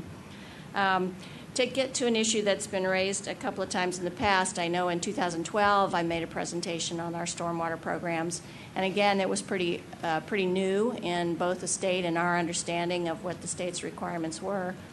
So following every part of the information and the trainings we'd gone to, we did an evaluation of what our program goals had gotten us from 2006 to 2012, and it looked like we were very much on track to meet, if not exceed, the requirements of treatment. In the convening years, the state's gotten clearer and clearer about how you calculate treatment credits, and we've clarified our understanding. For instance, we had a formula to use for street sweeping. So our street sweeping credits, because we run our street sweeper twice a month from March to October, our street sweeping credits equaled just under 5 acres of treatment, 4.7 acres of treatment. In 2012, we thought that was something we could do annually because we do the program annually. But we since learned 2 years later, no, that's a one-time deal. You run your sweeper for 8 to 10 months. You have to treat the streets 18 times over that process. And if you do that year after year after year, all you get to claim is 4.7 in our case, just under 5 acres.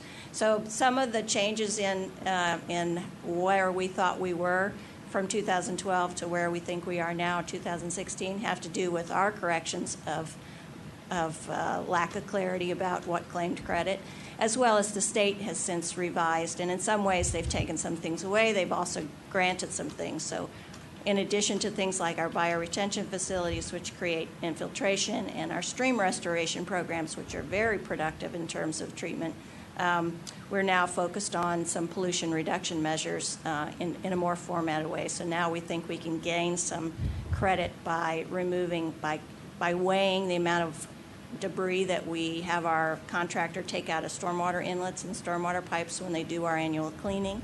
And also by weighing our street sweeping debris. It could be that we can get more credit than we're currently getting. I've probably gone on too long of a tangent, but I wanted to try to address both why our analysis of how close we are to reaching our credits has shifted over the past several years, and it's been sort of a twofold reason, and also answer some of your questions about what's driving this. And what's driving this is federal law. And I would just like to say, you gave an excellent presentation last year at the Chesapeake Bay little conference that was held here. Do you still get a lot of calls from other municipalities throughout the region that are part of protecting the Chesapeake Bay? Not so much. We're all kind of head down getting it done, so there's a little bit less of that. Probably the calls we get the most frequent are, how does your utility fee work? How did you set that up? Those types of how did you go through that process? So we still get those calls on occasion, or when we're asked to speak on webinars and whatnot. That's usually the topic that we're being asked to discuss. And I just don't want us to lose, the leadership position that the city of Tacoma Park has held in stormwater. I think this is part of our core values of a municipality and who Tacoma Park is. So thank you, Ms. Braithwaite. Any, Councilmember Kovar, do you have a question on this one? Couple of questions. You met, if you don't mind, Ms. Braithwaite, sorry. No, I'm not used to sweating, so I feel like, am I nervous? We've got the fan Welcome to our council world. meetings. So you mentioned that the goal was 20% of the acreage within the city that is impervious. And so where does the 20% come from? That is actually generated by the Watershed Implementation Plan. So the state's directed program has cited that as a way to meet, basically for jurisdictions like ours, how can you prove or how can you say that you're reducing certain amount of tonnage of nitrogen, phosphorus, and the other, biological oxygen demand, the other things that are considered pollutants into your water stream. You can't test everywhere, and you can't. So that's viewed as a measure that. Yeah, so they've used that as the tool to get there. If you treat 20% of what wasn't previously treated, you're going to reduce the amount of phosphorus, nitrogen, and other pollutants based on that. How do you think we rate compared to other communities in the Maryland? That's a good question, and everybody's still holding cards a little bit closer to their chest, particularly in jurisdictions. We share some information and not others. I think it is a huge reach. I think the NPDES, the pollution limitation requirements, as well as the Watershed Implementation Plan, is going to be a real challenge for jurisdictions to meet. And that assessment really comes as a shift over time where it looked like, well, gee, we were just cooking away and getting our credits, and this was easy. One of the first realizations was maintenance, big cost of maintenance. You create these bioretention facilities. You have to do far more than you ever do when you're maintaining a stormwater pipe or an inlet box. You can clean it once a year. You can't do that with bioinfiltration facilities. You have to actively maintain and manage them. So that was the first sort of aha moment. And the second is, as the criteria and the way you calculate the treatment credits is getting further and further refined, it's really, really difficult. It just shows you what a big culture change that's going to be across the region to really reach those levels of treatment and pollution reduction. Okay, so here, thanks for that information. So this is a budget process question, and I'm not sure who should answer it, but if, for example, the mayor has proposed reducing the fee increase so that instead of going up 37 cents, it goes up 20 cents. But it looks like in reading the material that all the projects are still going to be done. Because what I'm proposing is that the money get taken out of the general funds. Okay.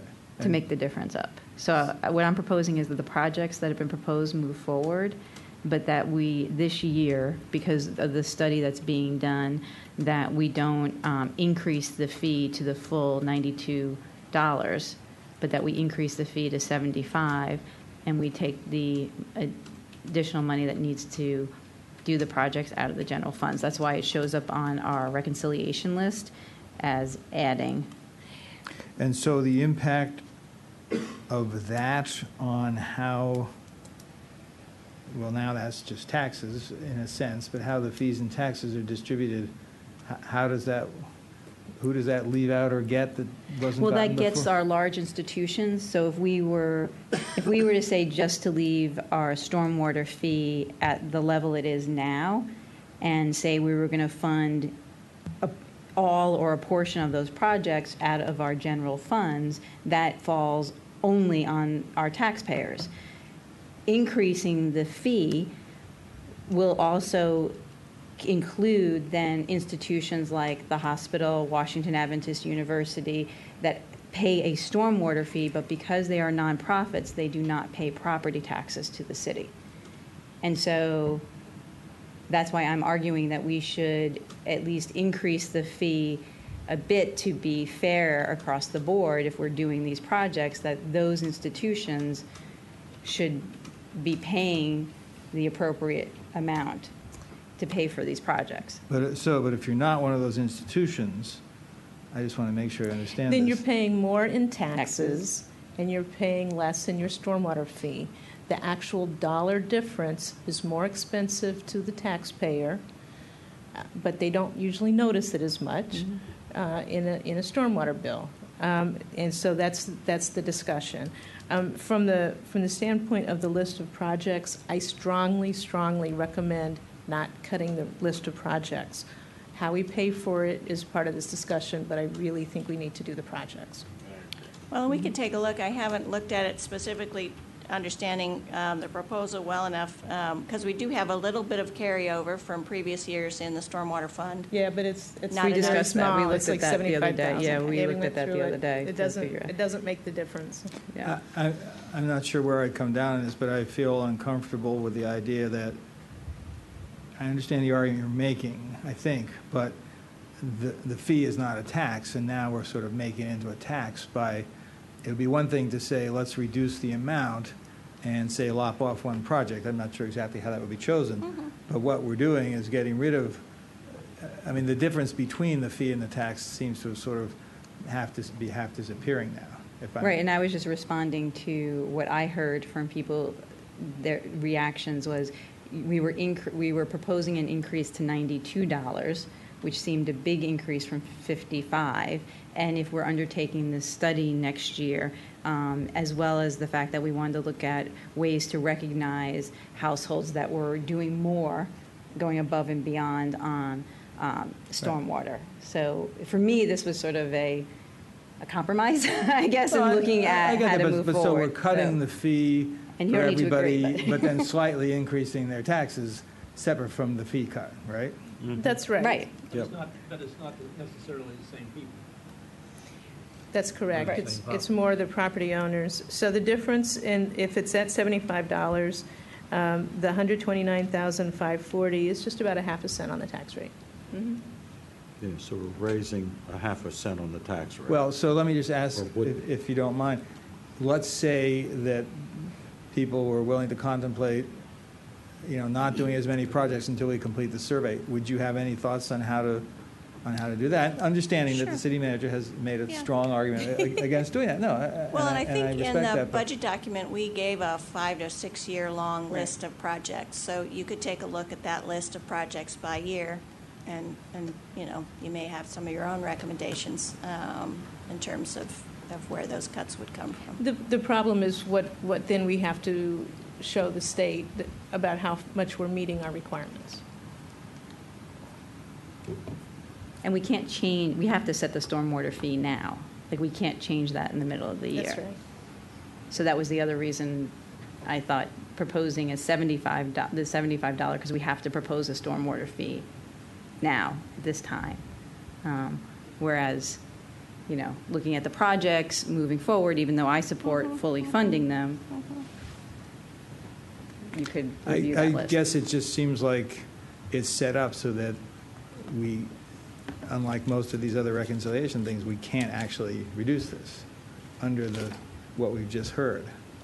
I mean, in other You words, can move forward you to- can't, I mean, we can't not do. I mean, we can't not do these projects under this proposal, right? If- I mean, this if is I- just a shifting of the money. It's the same money, If I may, right? though, I think there's certainly, you can make some choices not to do some projects, and then we have to live with the impacts of that. It's the way that I feel about it as a manager is that when there are requirements and standards, I work towards meeting those. And so, to me, the budgets for those are a little bit harder to cut, because to me, part of my responsibility is to meet these requirements.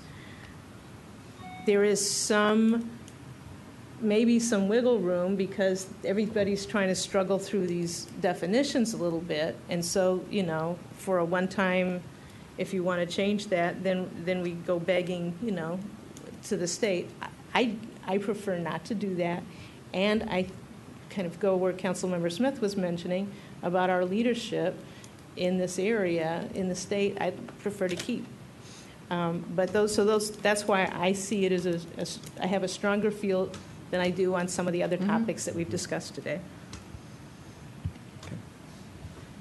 Okay. Councilmember Mayo? Yeah, I want to propose an alternative version of this. so- I thought you would, so. Unless anyone else wants to talk before. Does anyone else want to ask questions on this one before? I don't have any questions. I just have an opinion that I'll render when the time is appropriate, so Councilmember Mail can go ahead. Councilmember Siemens, did you have something you wanted to say, or are you going to wait? Are you good? Okay. So Councilmember Mayo? the proposed resolution, a reconciliation item I'd like to put on the table is to lower the fee on single-family properties, I guess, increase it, but only to $65. The other thing we learned from the City Public Works Director's presentation was that right now, the fees are not balanced between single-family homes and other properties. And I can't remember the numbers, but it was roughly, single-family homes make up 40% of impervious surface and others We can't 60. actually, I asked that question, we can't have a The issue is the what, ERU or whatever, which basically all of the computations for anything that's not a single-family home is based on the single-family home price. And so So we don't set the rate for single-family homes based on impervious surface, but we do for the other properties? we set the rate for single-family homes on the average impervious surface for single-family home properties, that when the study was done in the 99 or something like that. Part of the reason we want to do a new study is to get updated information, but legally we're restricted with this ERU system. So we're not allowed to have a different rate for single-family homes and other properties. Right.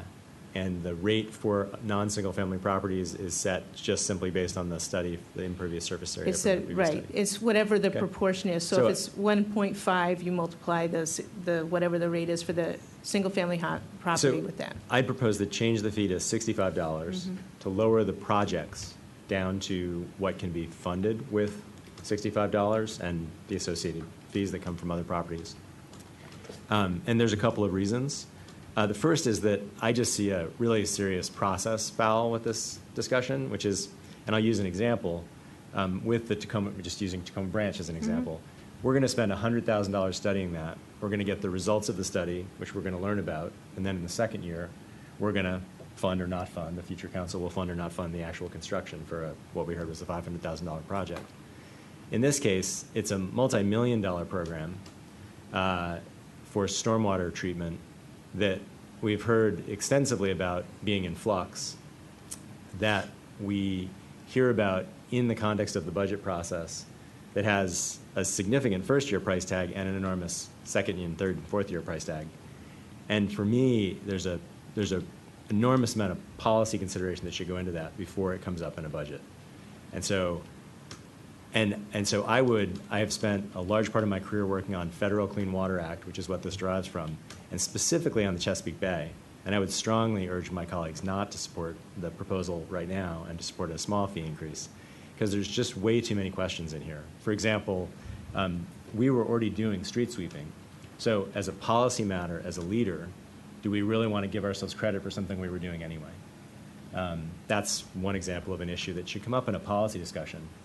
Is that what we want to focus on versus planting trees? Or the Public Works Director described aha moments about maintenance of bioretention. This is something we've been doing for long enough that we shouldn't have aha moments associated with big costs, or we should. We do have those, but that's the reason to pause and think about the plan. So, from my perspective, we increased the fee a few years ago. We should increase the fee another $10. We should look at the planning materials, the documentation. We should ask for somebody from the state to come and speak to us next year, and we should put what it takes to do this in the next year's budget after having the policy debate that should go with these projects. And lastly, I believe that the discussion about Tacoma Park being a leader in this area is hollow, and that there are very few municipalities and counties in Pennsylvania or Virginia or Maryland that are going to come anywhere close to meeting this, because as the Public Works Director said, this is ambitious and uncertain and a lot of new work for people. And everything I've heard from the governor's office in Pennsylvania to the governor's office in Virginia to county level jurisdictions to other cities is that this is an area of work that is really in flux. And so for us to have a big increase before having the policy consideration first is a mistake. So I'm in support of going to say, and I know the city manager feels strongly about this, but to me the budget process is tilted heavily toward the city manager's views in the first place. As it should be. The majority of what we get to hear about, and council members' ability is to nibble around the edges. So I just want to say this is absolutely crystal clear, a great place for council engagement, but it should be a 2-year process, not a 1-year process. And if I may, we certainly raised last year that we would need to significantly increase the stormwater fee, because before we had been using a lot of grants and we had been depleting our reserve. And so we had given the heads up that we would need to raise it. I do agree that it's helpful to have all of these policy discussions. To change the rate to $65, then we would need to cut $205,740 from the stormwater projects. Correct. So in terms of a resolution, I'll come up with some project suggestions, but I'd rather, between now and the next meeting, hear from the Public Works Director on the proposed projects that would make up that $200,000 difference.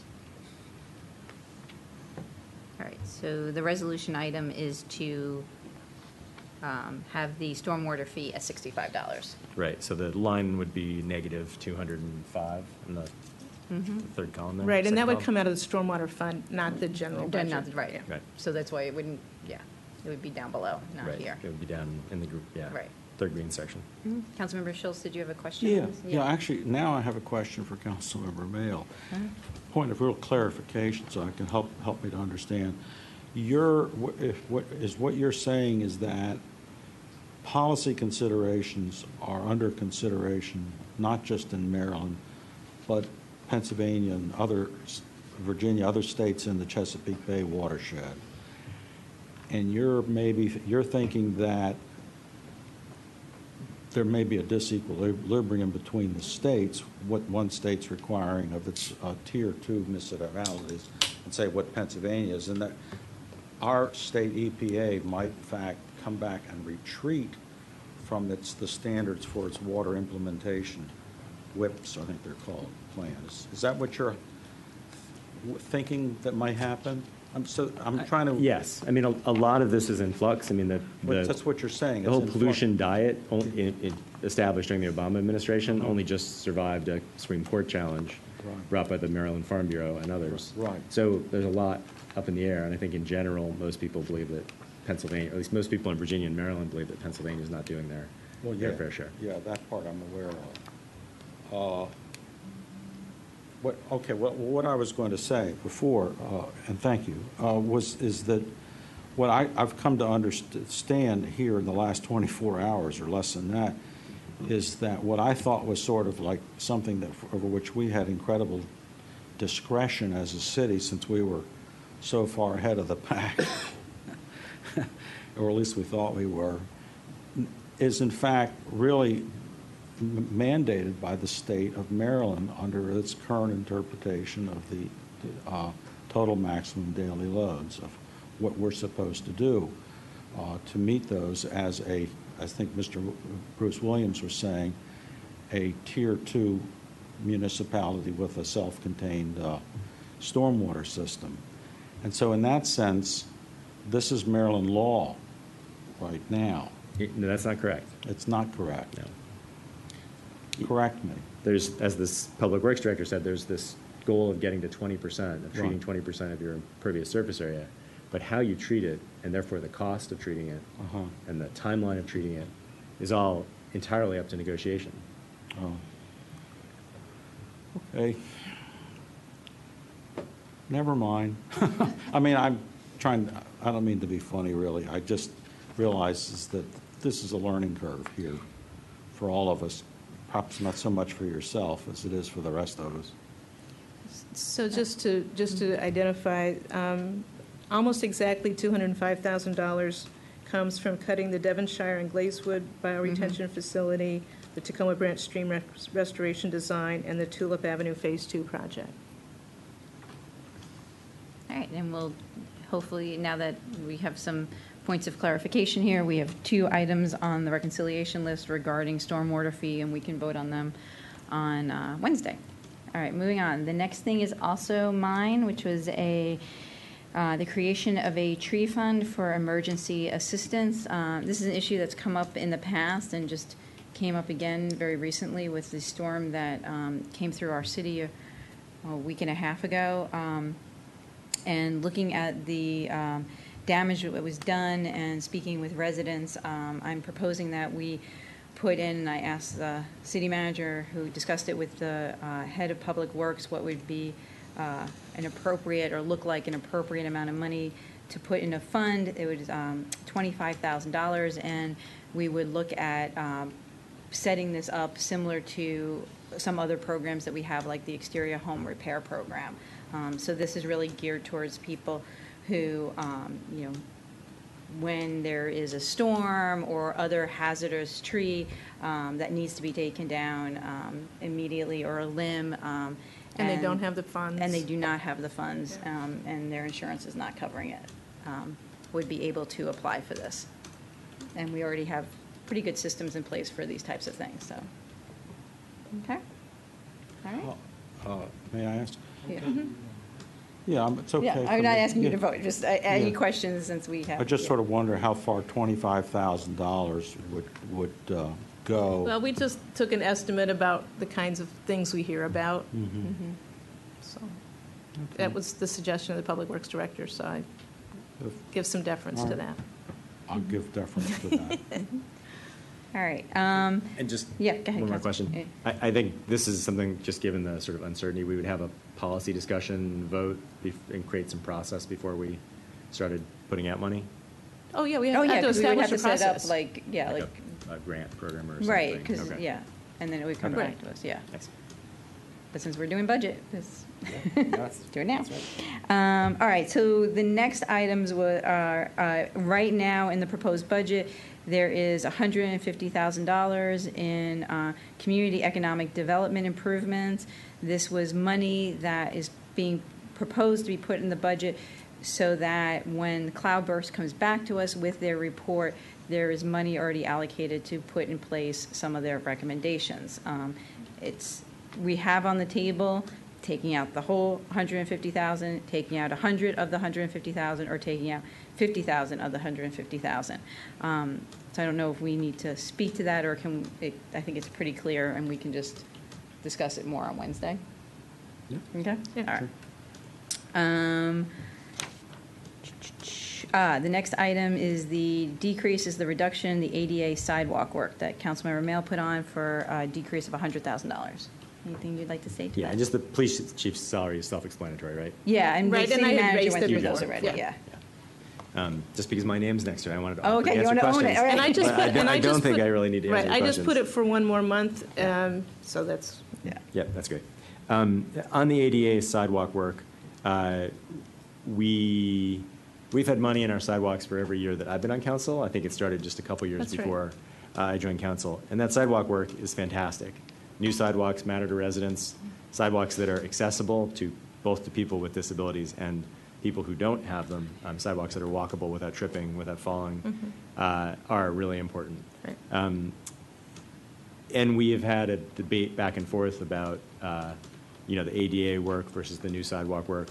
And I really appreciate that the city and the Public Works Director have put work on state highway sidewalks, which are some of our worst and most used sidewalks, in this list. But I'm just proposing a $100,000 reduction because I think we can still deliver the kinds of service and change and improvements in the quality of our sidewalks with slightly less funding, $100,000 less funding in that work than we have here proposed. And I think at some point, what is the number right now for new sidewalks in the budget? It's 500,000 for new each. sidewalks. For each sidewalk? For ADA and new sidewalks. 500,000 each, yeah. And With the ADA, it's 300,000 for city sidewalks and 200,000 for state highway sidewalks. Right. And I just think at some point in the future, the new sidewalk piece will tail down, and we'll be able to put even more We certainly would money love that. into the ADA and sidewalk replacement work. So I just think we could go a little bit slower, and this level of sidewalk construction is ambitious already. I know from past years in some years we did less, and still weren't able to fund it. So that's the basis for proposing it. Great. Any questions on that? Yeah, just a quick, where in terms of ADA upgrades, obviously there's a finite number of those. That's right. Where are we in that? Most of the city, goal? except for some of Ward 1, has had, of the city sidewalks, has been corrected. So we still have Ward 1 sidewalks. We're estimating about $300,000 worth. Then one of the things that we've not addressed at all is sidewalks along state highways, where there's a good amount of work to be done. And what we would like is to be able to start doing that ADA work. And I think that will keep us busy for quite some time. Okay. Thanks. Great. All right. Let's see, where are we here? The next item was Councilmember Kovar put on the list to take out the $100,000 extra for the police pension. And if you want to speak to that, Councilmember Kovar, or we can. I will speak to it briefly. I think the key question is what the actuaries recommended, which we're following, which we have been following. And according to the information I believe from Ms. Chung, the finance director, we're putting in about 1.3 or 1.4 million in the coming year, if I remember the number correctly. Yes, it is 1.39 million. Right.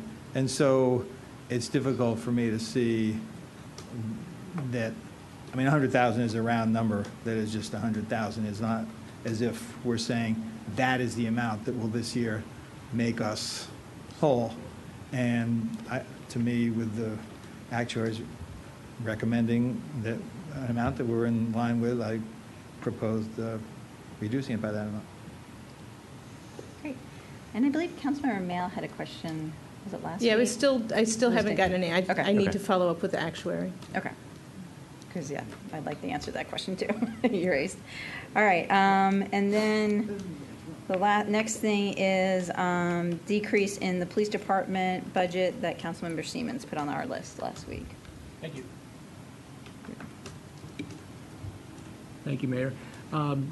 Yeah, since the last week's meeting, I have had an opportunity to speak with many of my colleagues here on the council, and I also appreciate the information that Deputy City Manager Dan Weber sent to us. There were several different issues that I mentioned last week. One was with the police vehicles that we purchased. I think it's time. It's been quite a while since we talked about the type of vehicles that we buy for patrols and for other police functions. And I think it's time that we talk about that again. I know that we've been purchasing SUVs for a majority of the vehicles. Right. I'm surprised to see that other jurisdictions aren't doing it to the same degree that we are. And so I'd like to just discuss it and see if there is an opportunity for us to save money in that regard. So I'm going to reduce my request by that amount. The second one. So what's the amount? I'll get to the total when we get to the end, okay? All right. And the second uncertainty that I wanted to talk about was our purchase of weapons. And again, I know in some of the information that we got from the deputy city manager, there was a statement that we were replacing old guns. And I'm not sure what that means, and it seems like if we're doing our proper oversight, we should understand what that means. Is that a state training commission standard? Is there another best practices from the police that define what an old gun is and when it needs to be replaced? But that's just an example. I think this whole area is, again, an area that the council has paid little attention to in the past, but as we do our oversight and look at doing more responsible oversight of the police department, I think it's an area where we need more information. So again, I would ask that the mayor put a discussion for both the vehicles and the weapons on future agenda. And so I'll be reducing my my request by that amount also. And then the third thing that I brought up last week was the emergency response team, which is really the also known as the SWAT team, and that's an area that has it's developed within Tacoma Park over the last few years, and typically, SWAT teams require a great deal of funding for training, overtime, equipment, and a lot of other factors go into that. Again, I appreciate the information that we got, and after talking with my colleagues, I'm willing to say let's not try to inject that into the budget discussion, but let's hold that for a future discussion too. So. Basically, I'm asking that all of those things be included in upcoming agendas, and with that, I'm going to withdraw this $100,000 reduction. And I have one last thing, since I have the floor and the microphone's open. I just wanted to make sure that our $40,000 that we have had in the last 2 years in the budget for police community relations. It's in the budget. There yes. And available for use. Absolutely. And so I think it may be time to put that in the agenda sometime too, so that we can actually do it. All right. And I would add another $20,000 to it, but in light of all the other things on our list, maybe we'll talk about that when we well, thank you. One thing that we have been pleased about is that some of the things that we intended on paying for with the $40,000 have been donated to us by volunteers, which we appreciate. So we still have those funds to use for others activities similar to that and to improve it. All right. Terrific. Thank you. Thank you, Councilmember Siemens, and we will definitely get those items on the agenda right away. Thank you. Councilmember Mayo? I do. I'd like to put the reconciliation item back on for $100,000. And to me, it speaks to our values as a city, that our police department budget has been growing and growing and growing for years and years and years. This is a really small number. And I really. So how much are you putting on? $100,000. What's already on the piece of paper. Okay. And I just, for me as a council member, I don't feel like, given that crime is lower, it's not just that we're solving more crimes, it's that crime is lower, that we need to find a way to shift our priorities to things like housing. Not to do both and keep doing them at the same growth rate, but to figure out how to really shift. So to me, things like programs, rec programs that help youth, that help more people have prosperous futures, housing programs that keep the diversity of housing, both apartments and single-family homes that people live in that are affordable. Those are the ways we need to go, and it starts with small changes, like $100,000 less into the police budget. So I don't have a specific idea of where that is. I'd remind my colleagues that every year our budget we spend millions less than council authorizes. So I don't actually believe that $100,000 represents a real cut to anything based on the last 10 years of budget data. But I want to keep that item on the reconciliation list. Okay. Councilmember Schultz, do you have a question on that? No, I don't. Okay. Yeah. All right, we'll debate that then on Wednesday night. The last thing is the inventory tax that we did not discuss. Councilmember Kovar, you have put this on, and we've gotten some information from why don't I go ahead and address some of the information that we've learned.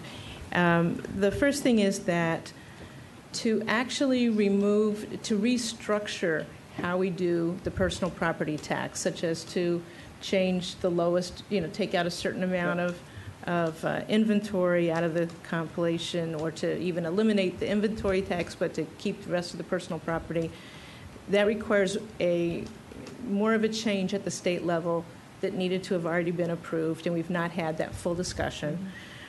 We can change the personal property tax rate if we would so choose.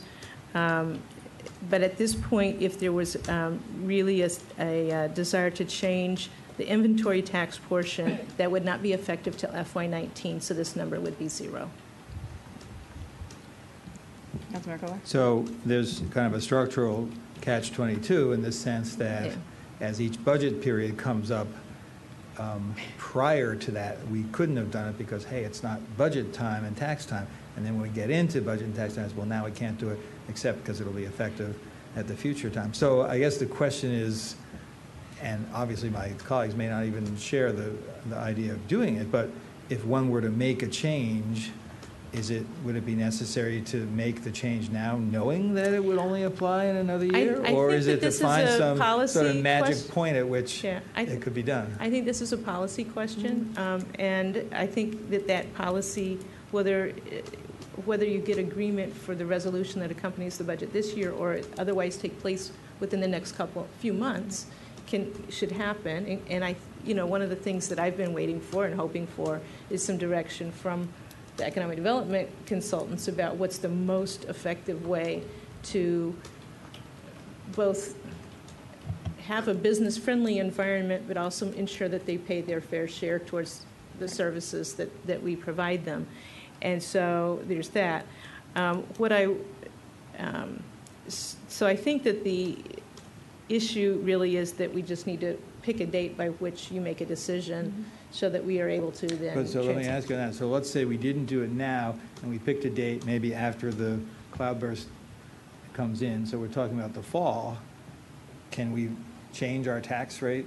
We send the request into the state, but it won't show up as part of a change in the expectation until for preparation of the FY19 budget.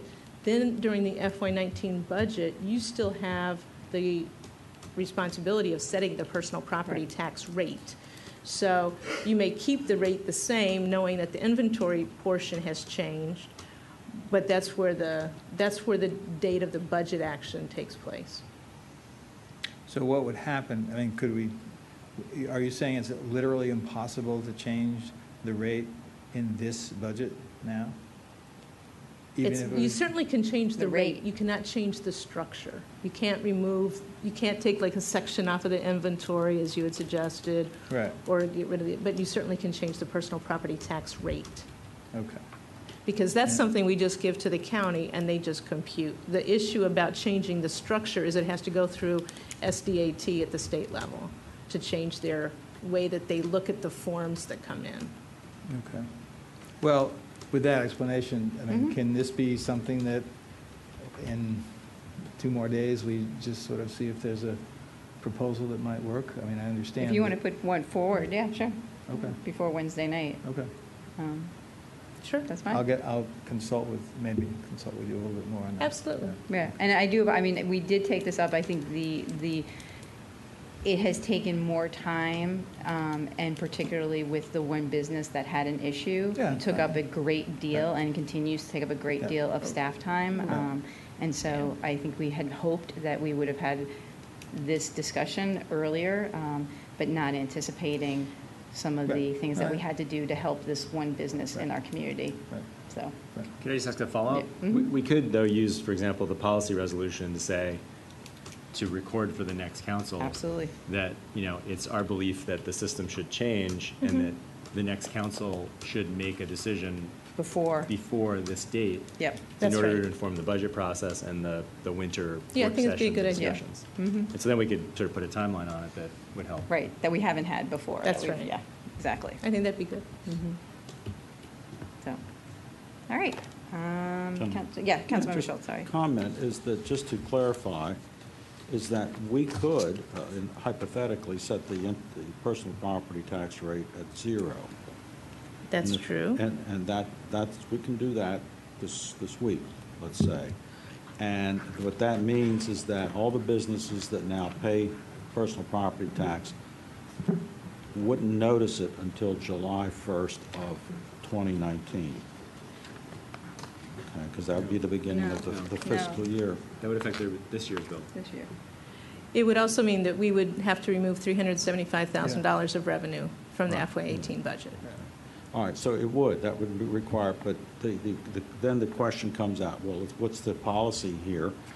And Ms. Ludlow is saying is that it raises the valid point of we need to have some way by which we want businesses to pay for the services that the city provides to businesses. Now, my comment on this, and I'll be very short, is that the personal property tax is not a fair way to accomplish that goal, which I think is a very important goal. So I think businesses should all pay, but some businesses pay almost nothing, and others are just hit by enormous amounts of money. So to me, it's just the personal property tax is a bad tax because it treats similar businesses, treats businesses generically unfairly. That's all I wanted to say. Okay. Great. I think that's That's it. I'll make the changes on the reconciliation list. I still have a little bit of information and research I need to do, and we'll see you on Wednesday. Madam City Manager, in order to prevent me from adding $50 as a reconciliation item to the list, can you get us a fan at this end of the stage for Wednesday night? It started over there, and somehow. I oppose that. Yeah. Oh, is that what I've been hearing? Yeah, they got a fan over there. Oh, they got a fan All right, over we're there. I done. kept hearing this noise. Look how much more talkative it made this end of the table. I know, right? I'm sorry, napping over here? No, I'll bring a fan. It's crazy. It is like, the last 2 weeks have been ridiculous. Yeah, and in fact, they'll see it on Wednesday. It'll be up on the Like it's screen. changed? Give me a break.